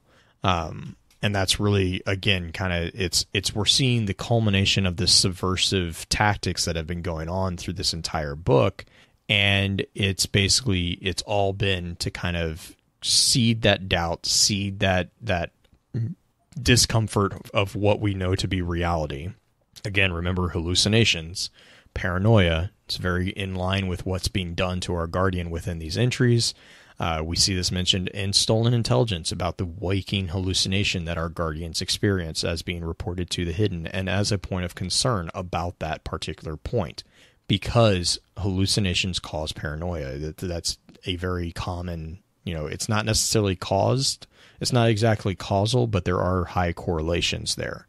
And again, this is where that cause of concern comes from, is this particular ending of this entry. And yeah, Black Flag in chat. It's an attempt to pervert our heroic nature so that we will become the charge for her murder battery. I cannot put that in a better way. That is extremely accurate. It's an attempt to pervert the noble nature of our Guardian into becoming a champion of darkness instead of a champion of light, by tricking us into thinking that by what we do, by justifying it by the ends. This is the ultimate argument that the ends justify the means. But I don't know if you guys have anything you want to weigh in on that one. Not really. I mean, it's just all the mentions of black holes and throughout this book, especially. Yeah, no. All right, good. So let's choose to react. Another creepy. So this is the other creepy I mentioned card. The bookends. I think this is my argument would be that this is kind of the end part of it. So this is the ending of our waking hallucination. Yes. So it basically ends up with us dying at the end, essentially, by jumping off the tower. So this one, unlike the first one, this one actually does have different endings. Multiple one endings, which is yeah. actually the ending, which is step Z, which is the ending of the hallucination. But there are other, I guess technically they all do lead to the Z ultimately. They do. Where you jump off the tower. And you get the Atheon mask. What? Yes. Yes, for pushing somebody off the tower, right? No, you got the Atheon mask was from literally just jumping off the tower. Oh, right, from the Halloween event. Yeah. I love that. That was a huge nod to cheesing Atheon, because baby bumpers were not always a thing, Guardians. Baby bumpers were not always a thing. Nope, not at all. I'm trying to think here, really, other than just being a ending point. That's really it to here. You leap from the tower and escape Coria's simulation. And then as we get to a pseudim, which is Medusa backwards. And I love the nod Yes. at the very beginning. You must be terribly confused. Yes, I am. Yes, that is an accurate statement. I'm pretty sure that's the only fully accurate thing that I feel comfortable saying. Accurate fact is I am very confused.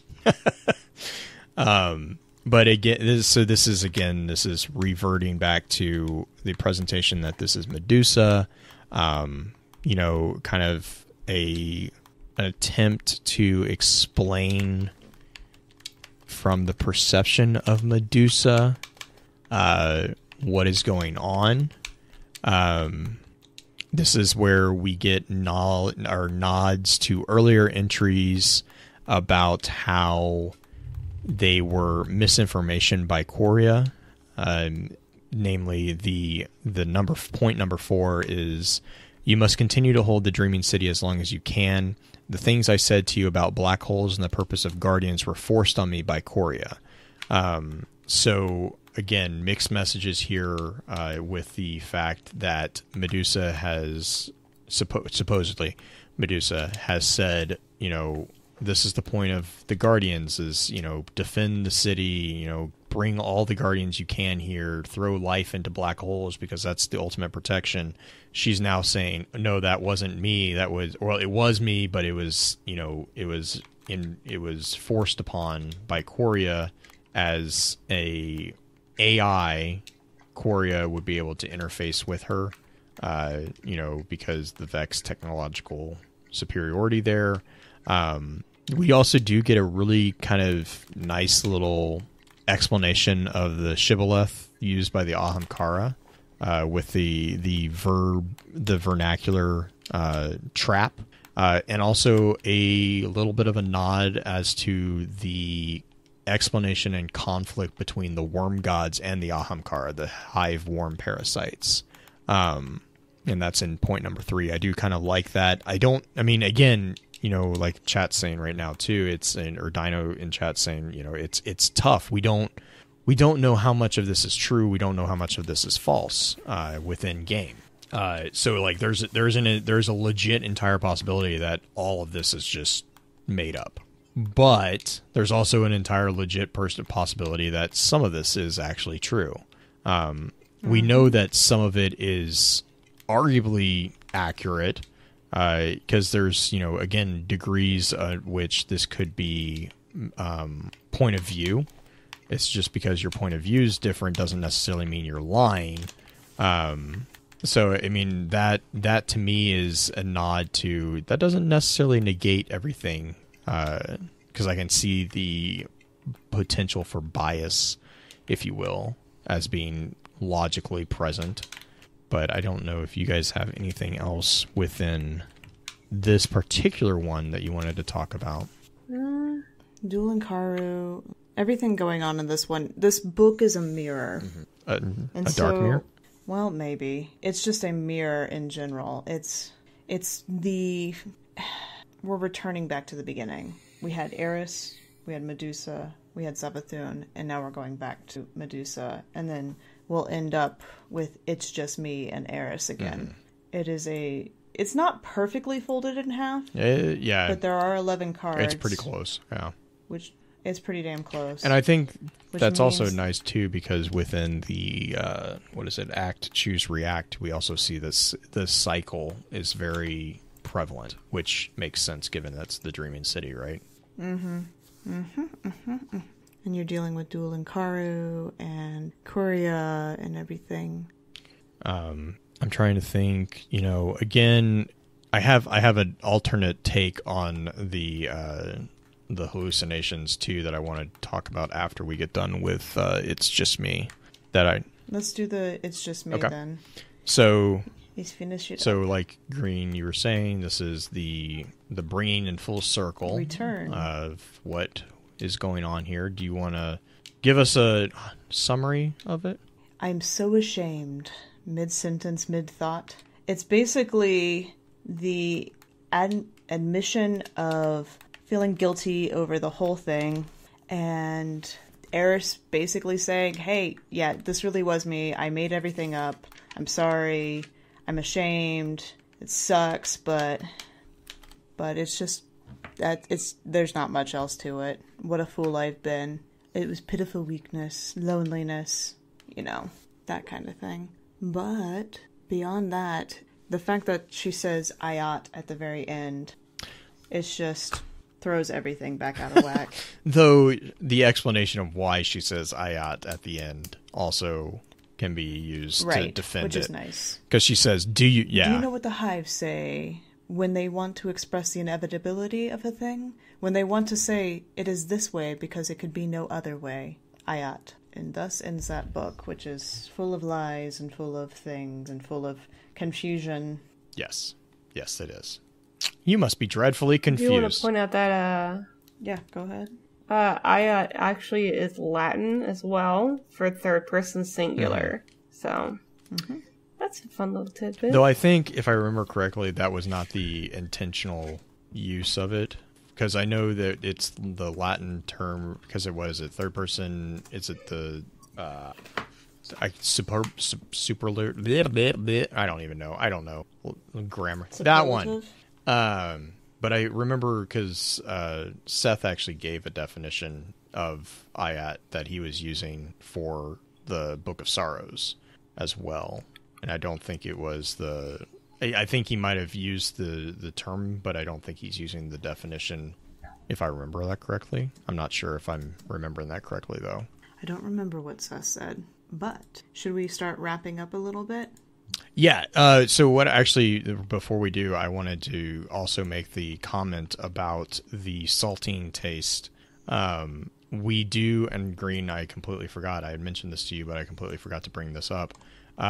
We do have another substance that causes hallucination and taste of salt that is specific to the Destiny universe, and that is the Vex milk.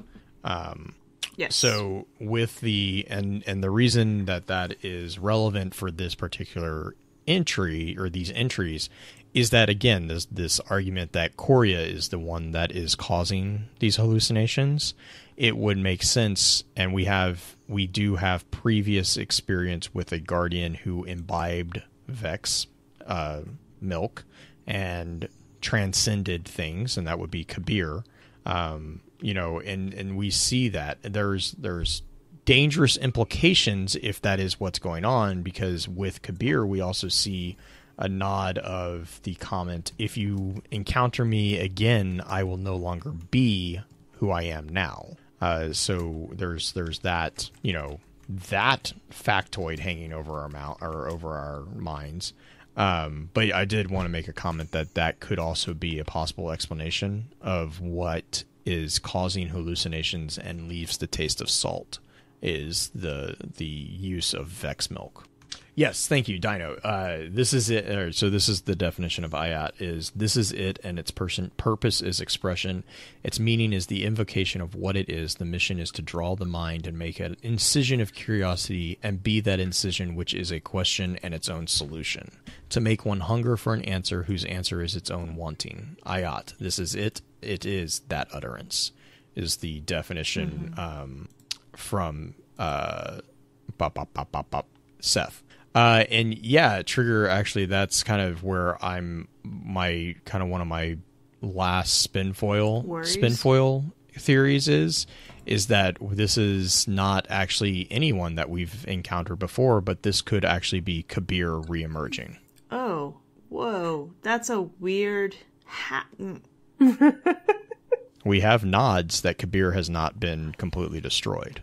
We just know that Kabir is no longer a guardian. How would Kabir get into the Queen's throne room / Korea to leave messes? But why would Kabir be working with Korea? Because Kabir is no longer Kabir. Kabir is part of the Vex network.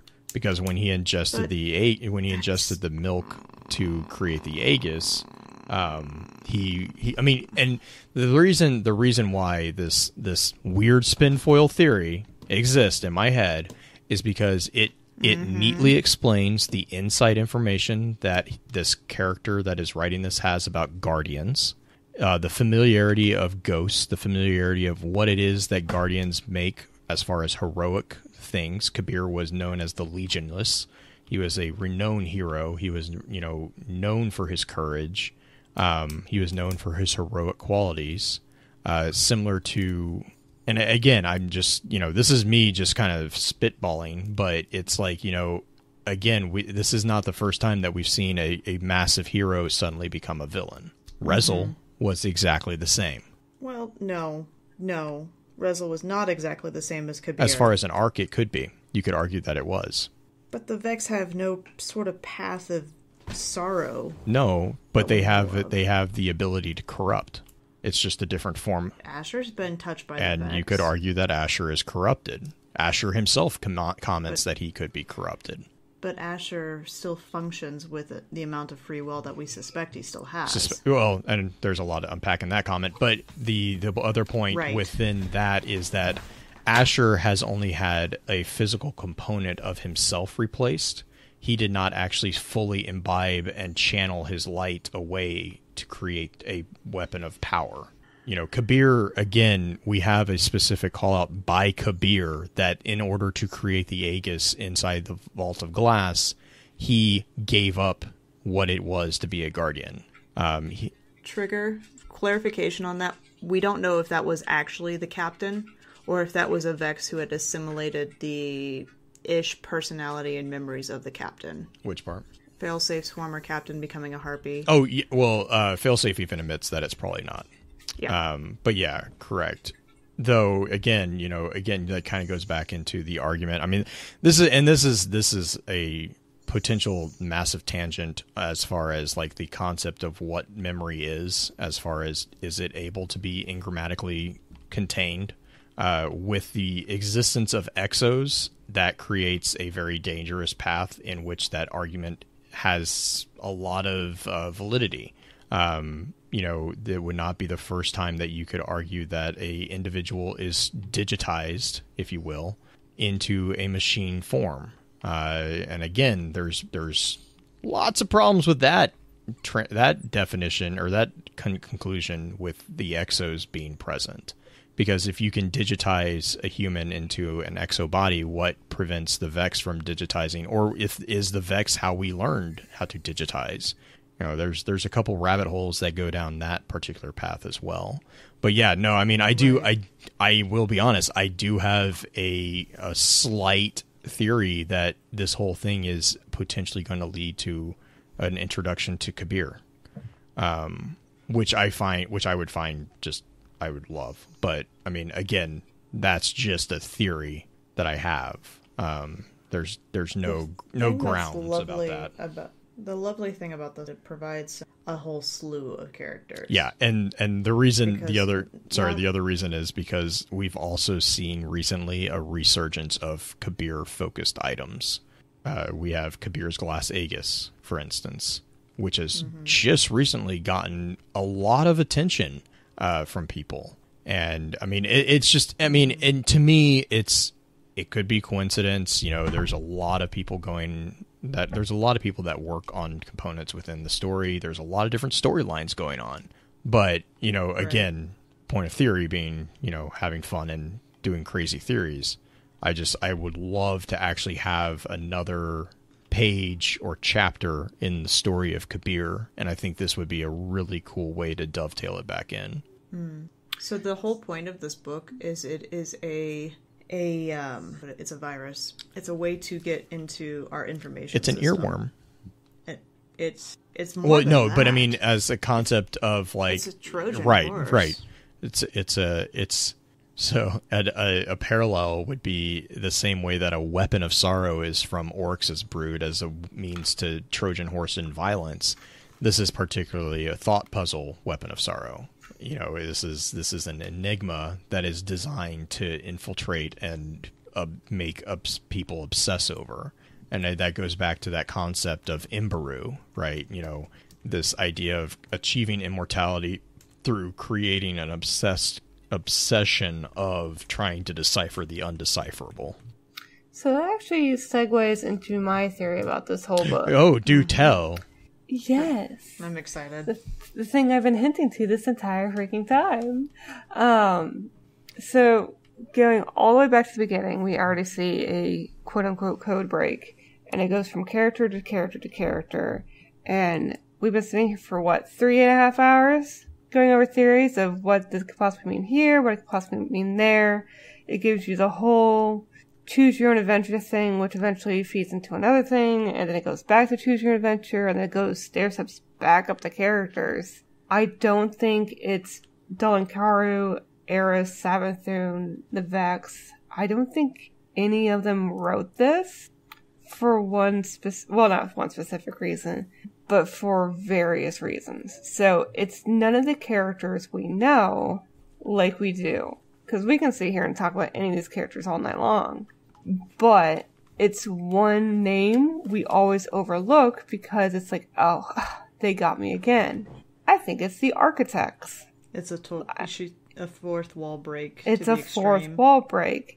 This whole book is a test to see how we as not only players, but as we think as our guardians, what we would do with this whole book. And as we're doing right now is Embargo. Right, no, yeah, we're talking about it. We're going to talk about it forever. So I think it's literally the architects going from the real world into this world and giving us this book that none of us understand. And it even makes a connection back to Marathon, as we saw, which again was Bungie. So I think this whole thing is just Bungie screwing with us, not only as Guardians, because that's how we're deciphering it, but as players, because this book is driving us crazy. And I acknowledge that my one problem with that is that from within, like, story, like just analysis and stuff like that, fourth wall breaks are really problematic because and they're all slippery slopes, right? You know, like as soon as you have one, you have the Deus Ex Machina potential. And I'm not gonna say I disagree, because I totally do see the point there.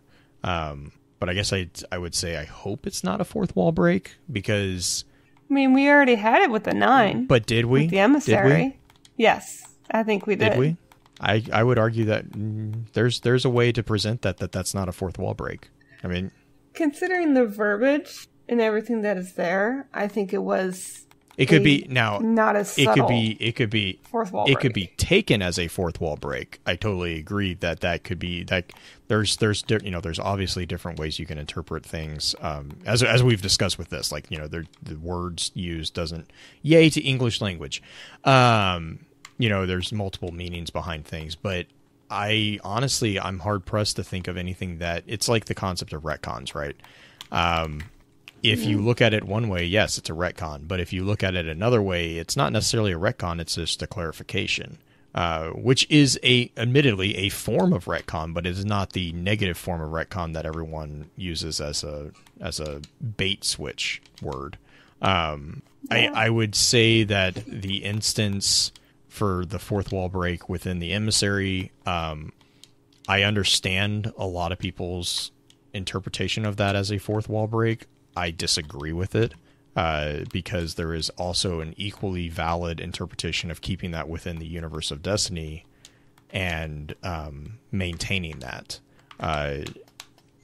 So I mean, again, I really don't like when fourth wall breaks happen, as humorous as they do tend to be.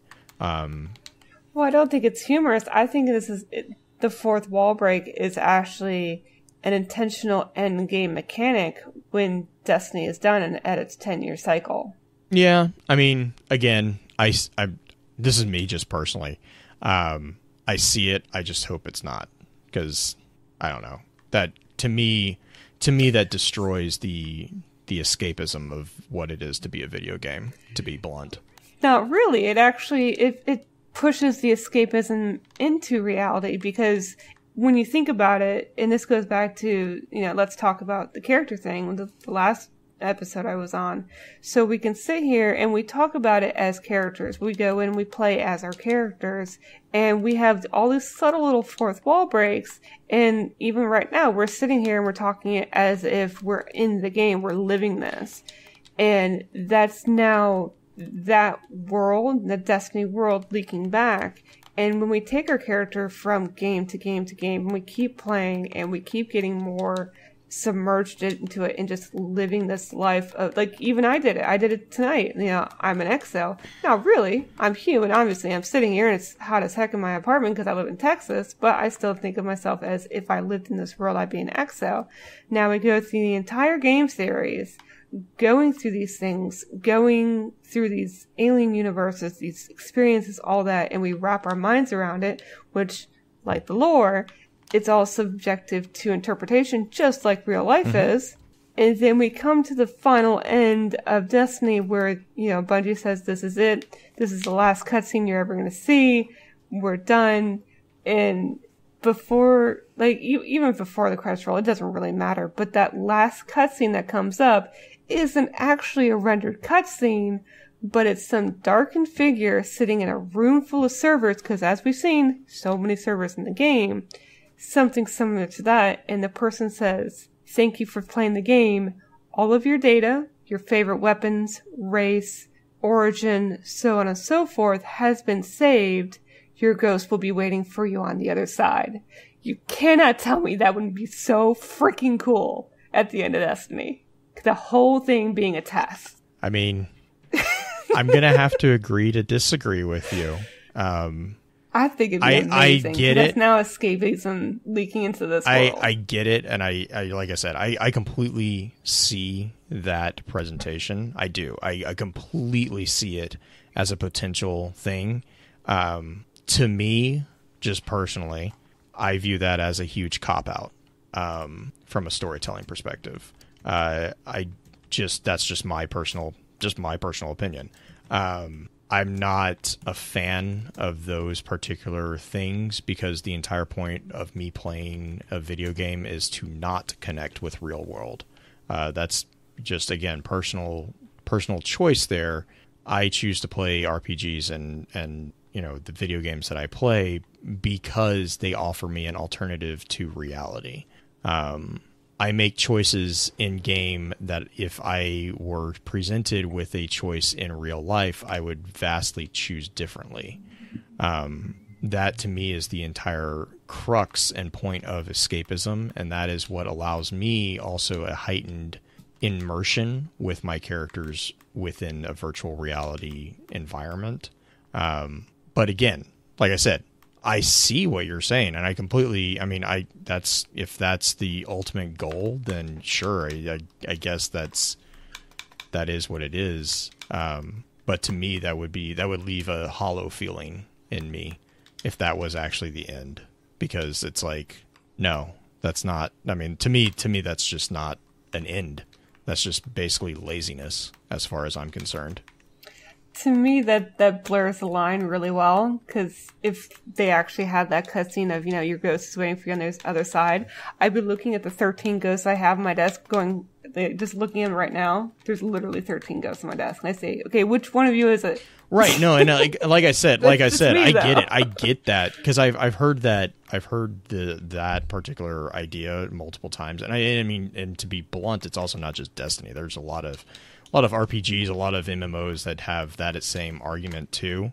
I don't know. I just, to me personally, I like having a compartmentalization present, just personally. So, I mean, again, that's entire opinion. That's not anything factual or subjective analysis of anything like right there. But yeah, trigger in chat is like, I would struggle to see that as a true ending, but that's just my interpretation of the story. I mean, yeah, I can see it from your perspective. Like, it would, there's no finality to it at all, and it, I can see it being hollow for some people. For me, that would be actually really cool to see, is just the blurring of the lines, because the whole thing is called Destiny, and we're making our legend through the entire game. So. Right, and I guess at the end of the day, too, I will end my never-ending counter argument to this point. I will end it with, it also depends on if that was the intent all along. I would probably be a little bit more okay with it, because a lot of times when you see that particular conclusion to a story of any kind, it really is just 9 times out of 10. It's like, I don't know how to end this, so I'm going to wrap it up, and this is an easy Deus Ex Machina. Oh, it's all hallucination anyways. I'm like, well, that's because, I mean, to me, what that tells me is that it doesn't matter. Like, and whereas you're saying, whereas you're interpreting is like, it does matter. To me, it's like that invalidates everything. It's like, I interpreted things specifically based off the understanding that this world existed in a cosmos within itself, and to end it like that would invalidate all those conclusions in a way. I don't know if that makes sense. I can see that.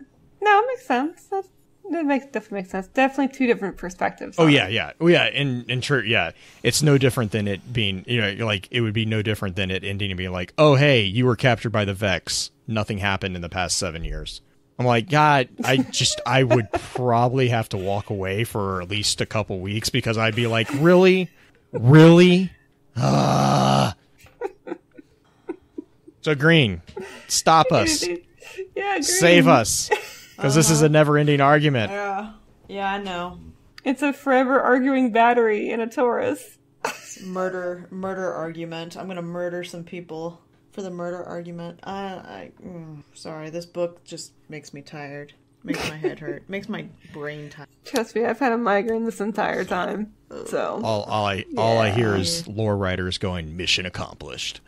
Yeah, basically. That's ultimately, I mean, Cole's idea about the architects or the fourth wall break. In all reality, even if it's not written from the perspective of the architects, it is the writers in some ways being like, I'm going to put in the most difficult, convoluted, just absolute, and forgive me for saying this, bleep me out, bull in a freaking book that's just going to make every lore person who has any inkling of what's going on just scratch their heads, because And that's why I love it. I feel like I love it, but I hate it. And that's what I told Kole earlier today. It's like, I love this book, but I really, really hate this book. Because I just love how you two are sitting over there, like, tearing out your hair, going, what does it mean? What does it mean? I'm over here like, oh, that's cool. All right, let's go kill some stuff. I've been murdering people in Crucible, taking out my frustrations there. So it's... And I think that's also the mess. beauty of the writing too, right? Is that it Right. encapsulates I like it. the entire frustration because it's purposely written to be unsolvable. Right. It is written to, and they say you are the, what is it, the one notepad or The one time pad. password that by the time you figure it out, it will go back in time and rewrite it so that you can't figure it out based on what you figured it out with. Right. It's a never-ending cycle. I love it. I love that entire concept because I also really like Doctor Who. So, it makes sense that I would like something as timey-wimey as this. Right. It's a beautiful frustration, and I think it's the biggest frustration that we've had in D2 since some of the stuff in D1. Like, we used to get this mad at stuff in D1. Yeah, and that, there's something, there's some things that I get that, Right. I mean, like enchilada, for instance, I'm kind of wanting to know more about that, but, I don't even know what is the actual word, because I'm sure people are confused. Enchiladas? That one. It's enchilada. It's the same reason I call pahanine pancake. It's just because I get tired of mispronouncing the thing, and it's like, whatever. You know what I mean? Except people who don't know what I mean are probably endlessly confused why I'm talking about Tex-Mex food. But enchiladas are good, actually. But anyways, but no, I mean, like, I think that's where I kind of, like I said, I had to read it numerous times before I started really kind of appreciating that it's like, okay, no, I'm not just missing something. I think that's actually the point, is to create that endless quest for understanding that is the human condition, that is tying in here, and that's the thing that really hooks you on this. And I love it because it just captures that so well without saying it. It's masterfully done, and I really think I can't say that enough. I think that this shows what it is that causes obsession is what's shown in this book. Because as much as you moan and groan and as much people complain about how this book is not making sense and blah blah blah, they're still talking about it. They're still trying to figure, like, it's a human thing to try to make stuff fit into some form of logic.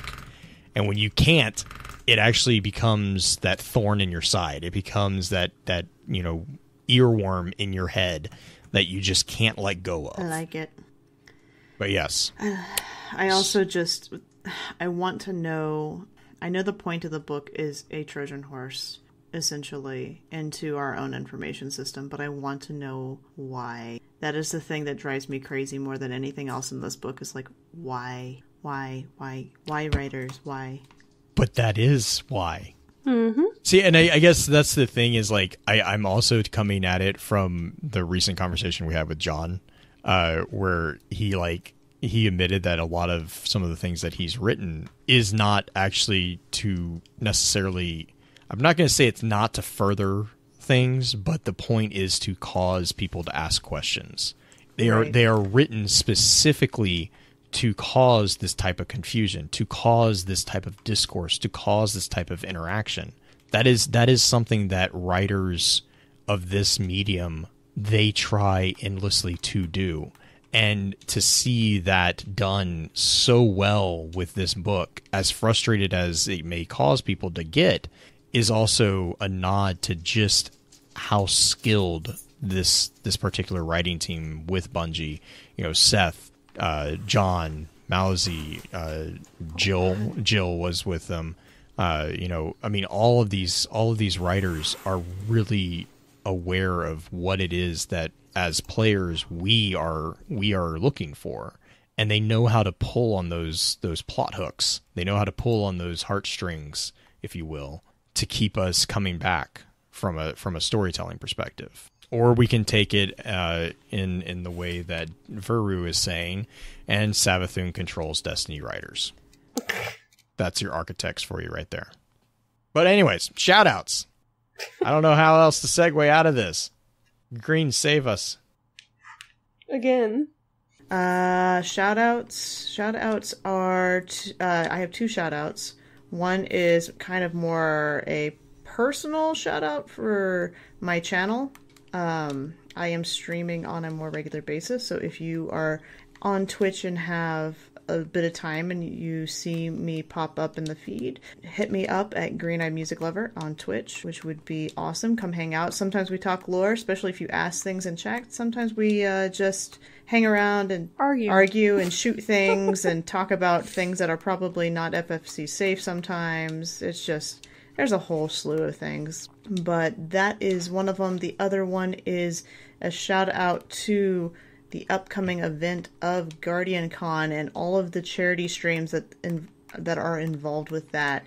If you are a supporter of children's health in general, you don't have to do the Guardian Con per se charity stream or anything like that. Just reach out, promote, do things to help further that cause, because I think that cause is a very important one for the Children's Hospital and like that. So that's my shout-outs, plural, this time around. Just help out where you can, be there for other people, and try to make each day a little bit better for somebody in the world.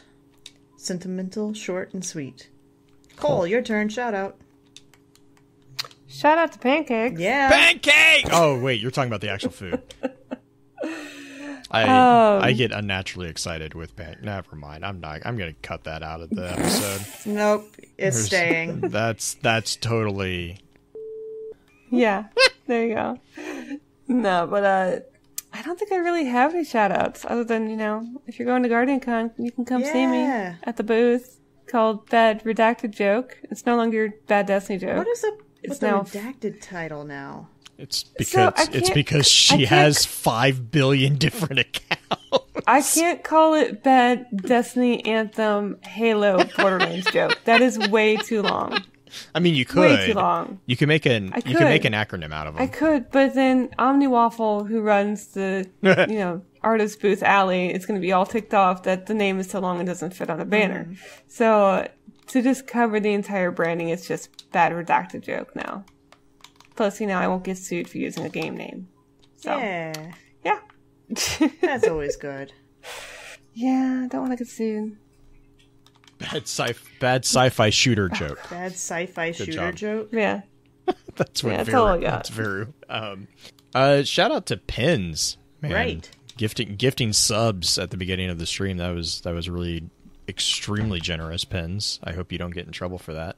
We appreciate it. And as Veru has stated as well, shout out to the narrative director, Savathun. We appreciate your hard work and continued Imbaru fascination.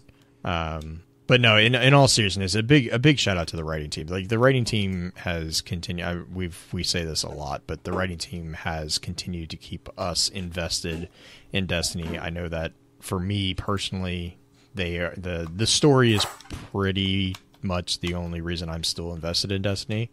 And I can't compliment enough the writing team for their part in that. And, just reiterating Green's shout out, just do random acts of kindness. Really, it's just, that's a good thing to try to do, on a, just randomly, pay for someone's coffee. Even you never know how sometimes the little random acts of kindness actually, pay it forward, if you will. Yep. So, but yeah, so everyone, will see you next week, and that's all I got. Bye. Bye. With that, we'll begin to wrap the chat up. Thank you again to those over on Twitch for coming to spend your evening with us. If you'd like to join us for the live streaming of the episodes, please be sure to give us a follow over on twitch.tv/focusedfirechat. Links to all our episode archives can also be found at www.focusedfirechat.com. Please be sure to email us at focusedfirechat@gmail.com with any comments or questions for our team concerning the podcast, and let us know how we're doing by giving us some feedback and a rating over on iTunes as well. Also, be sure to check out all the amazing work being featured over on thelorenetwork.com. So until next time, focus your fire, and may your light shine bright.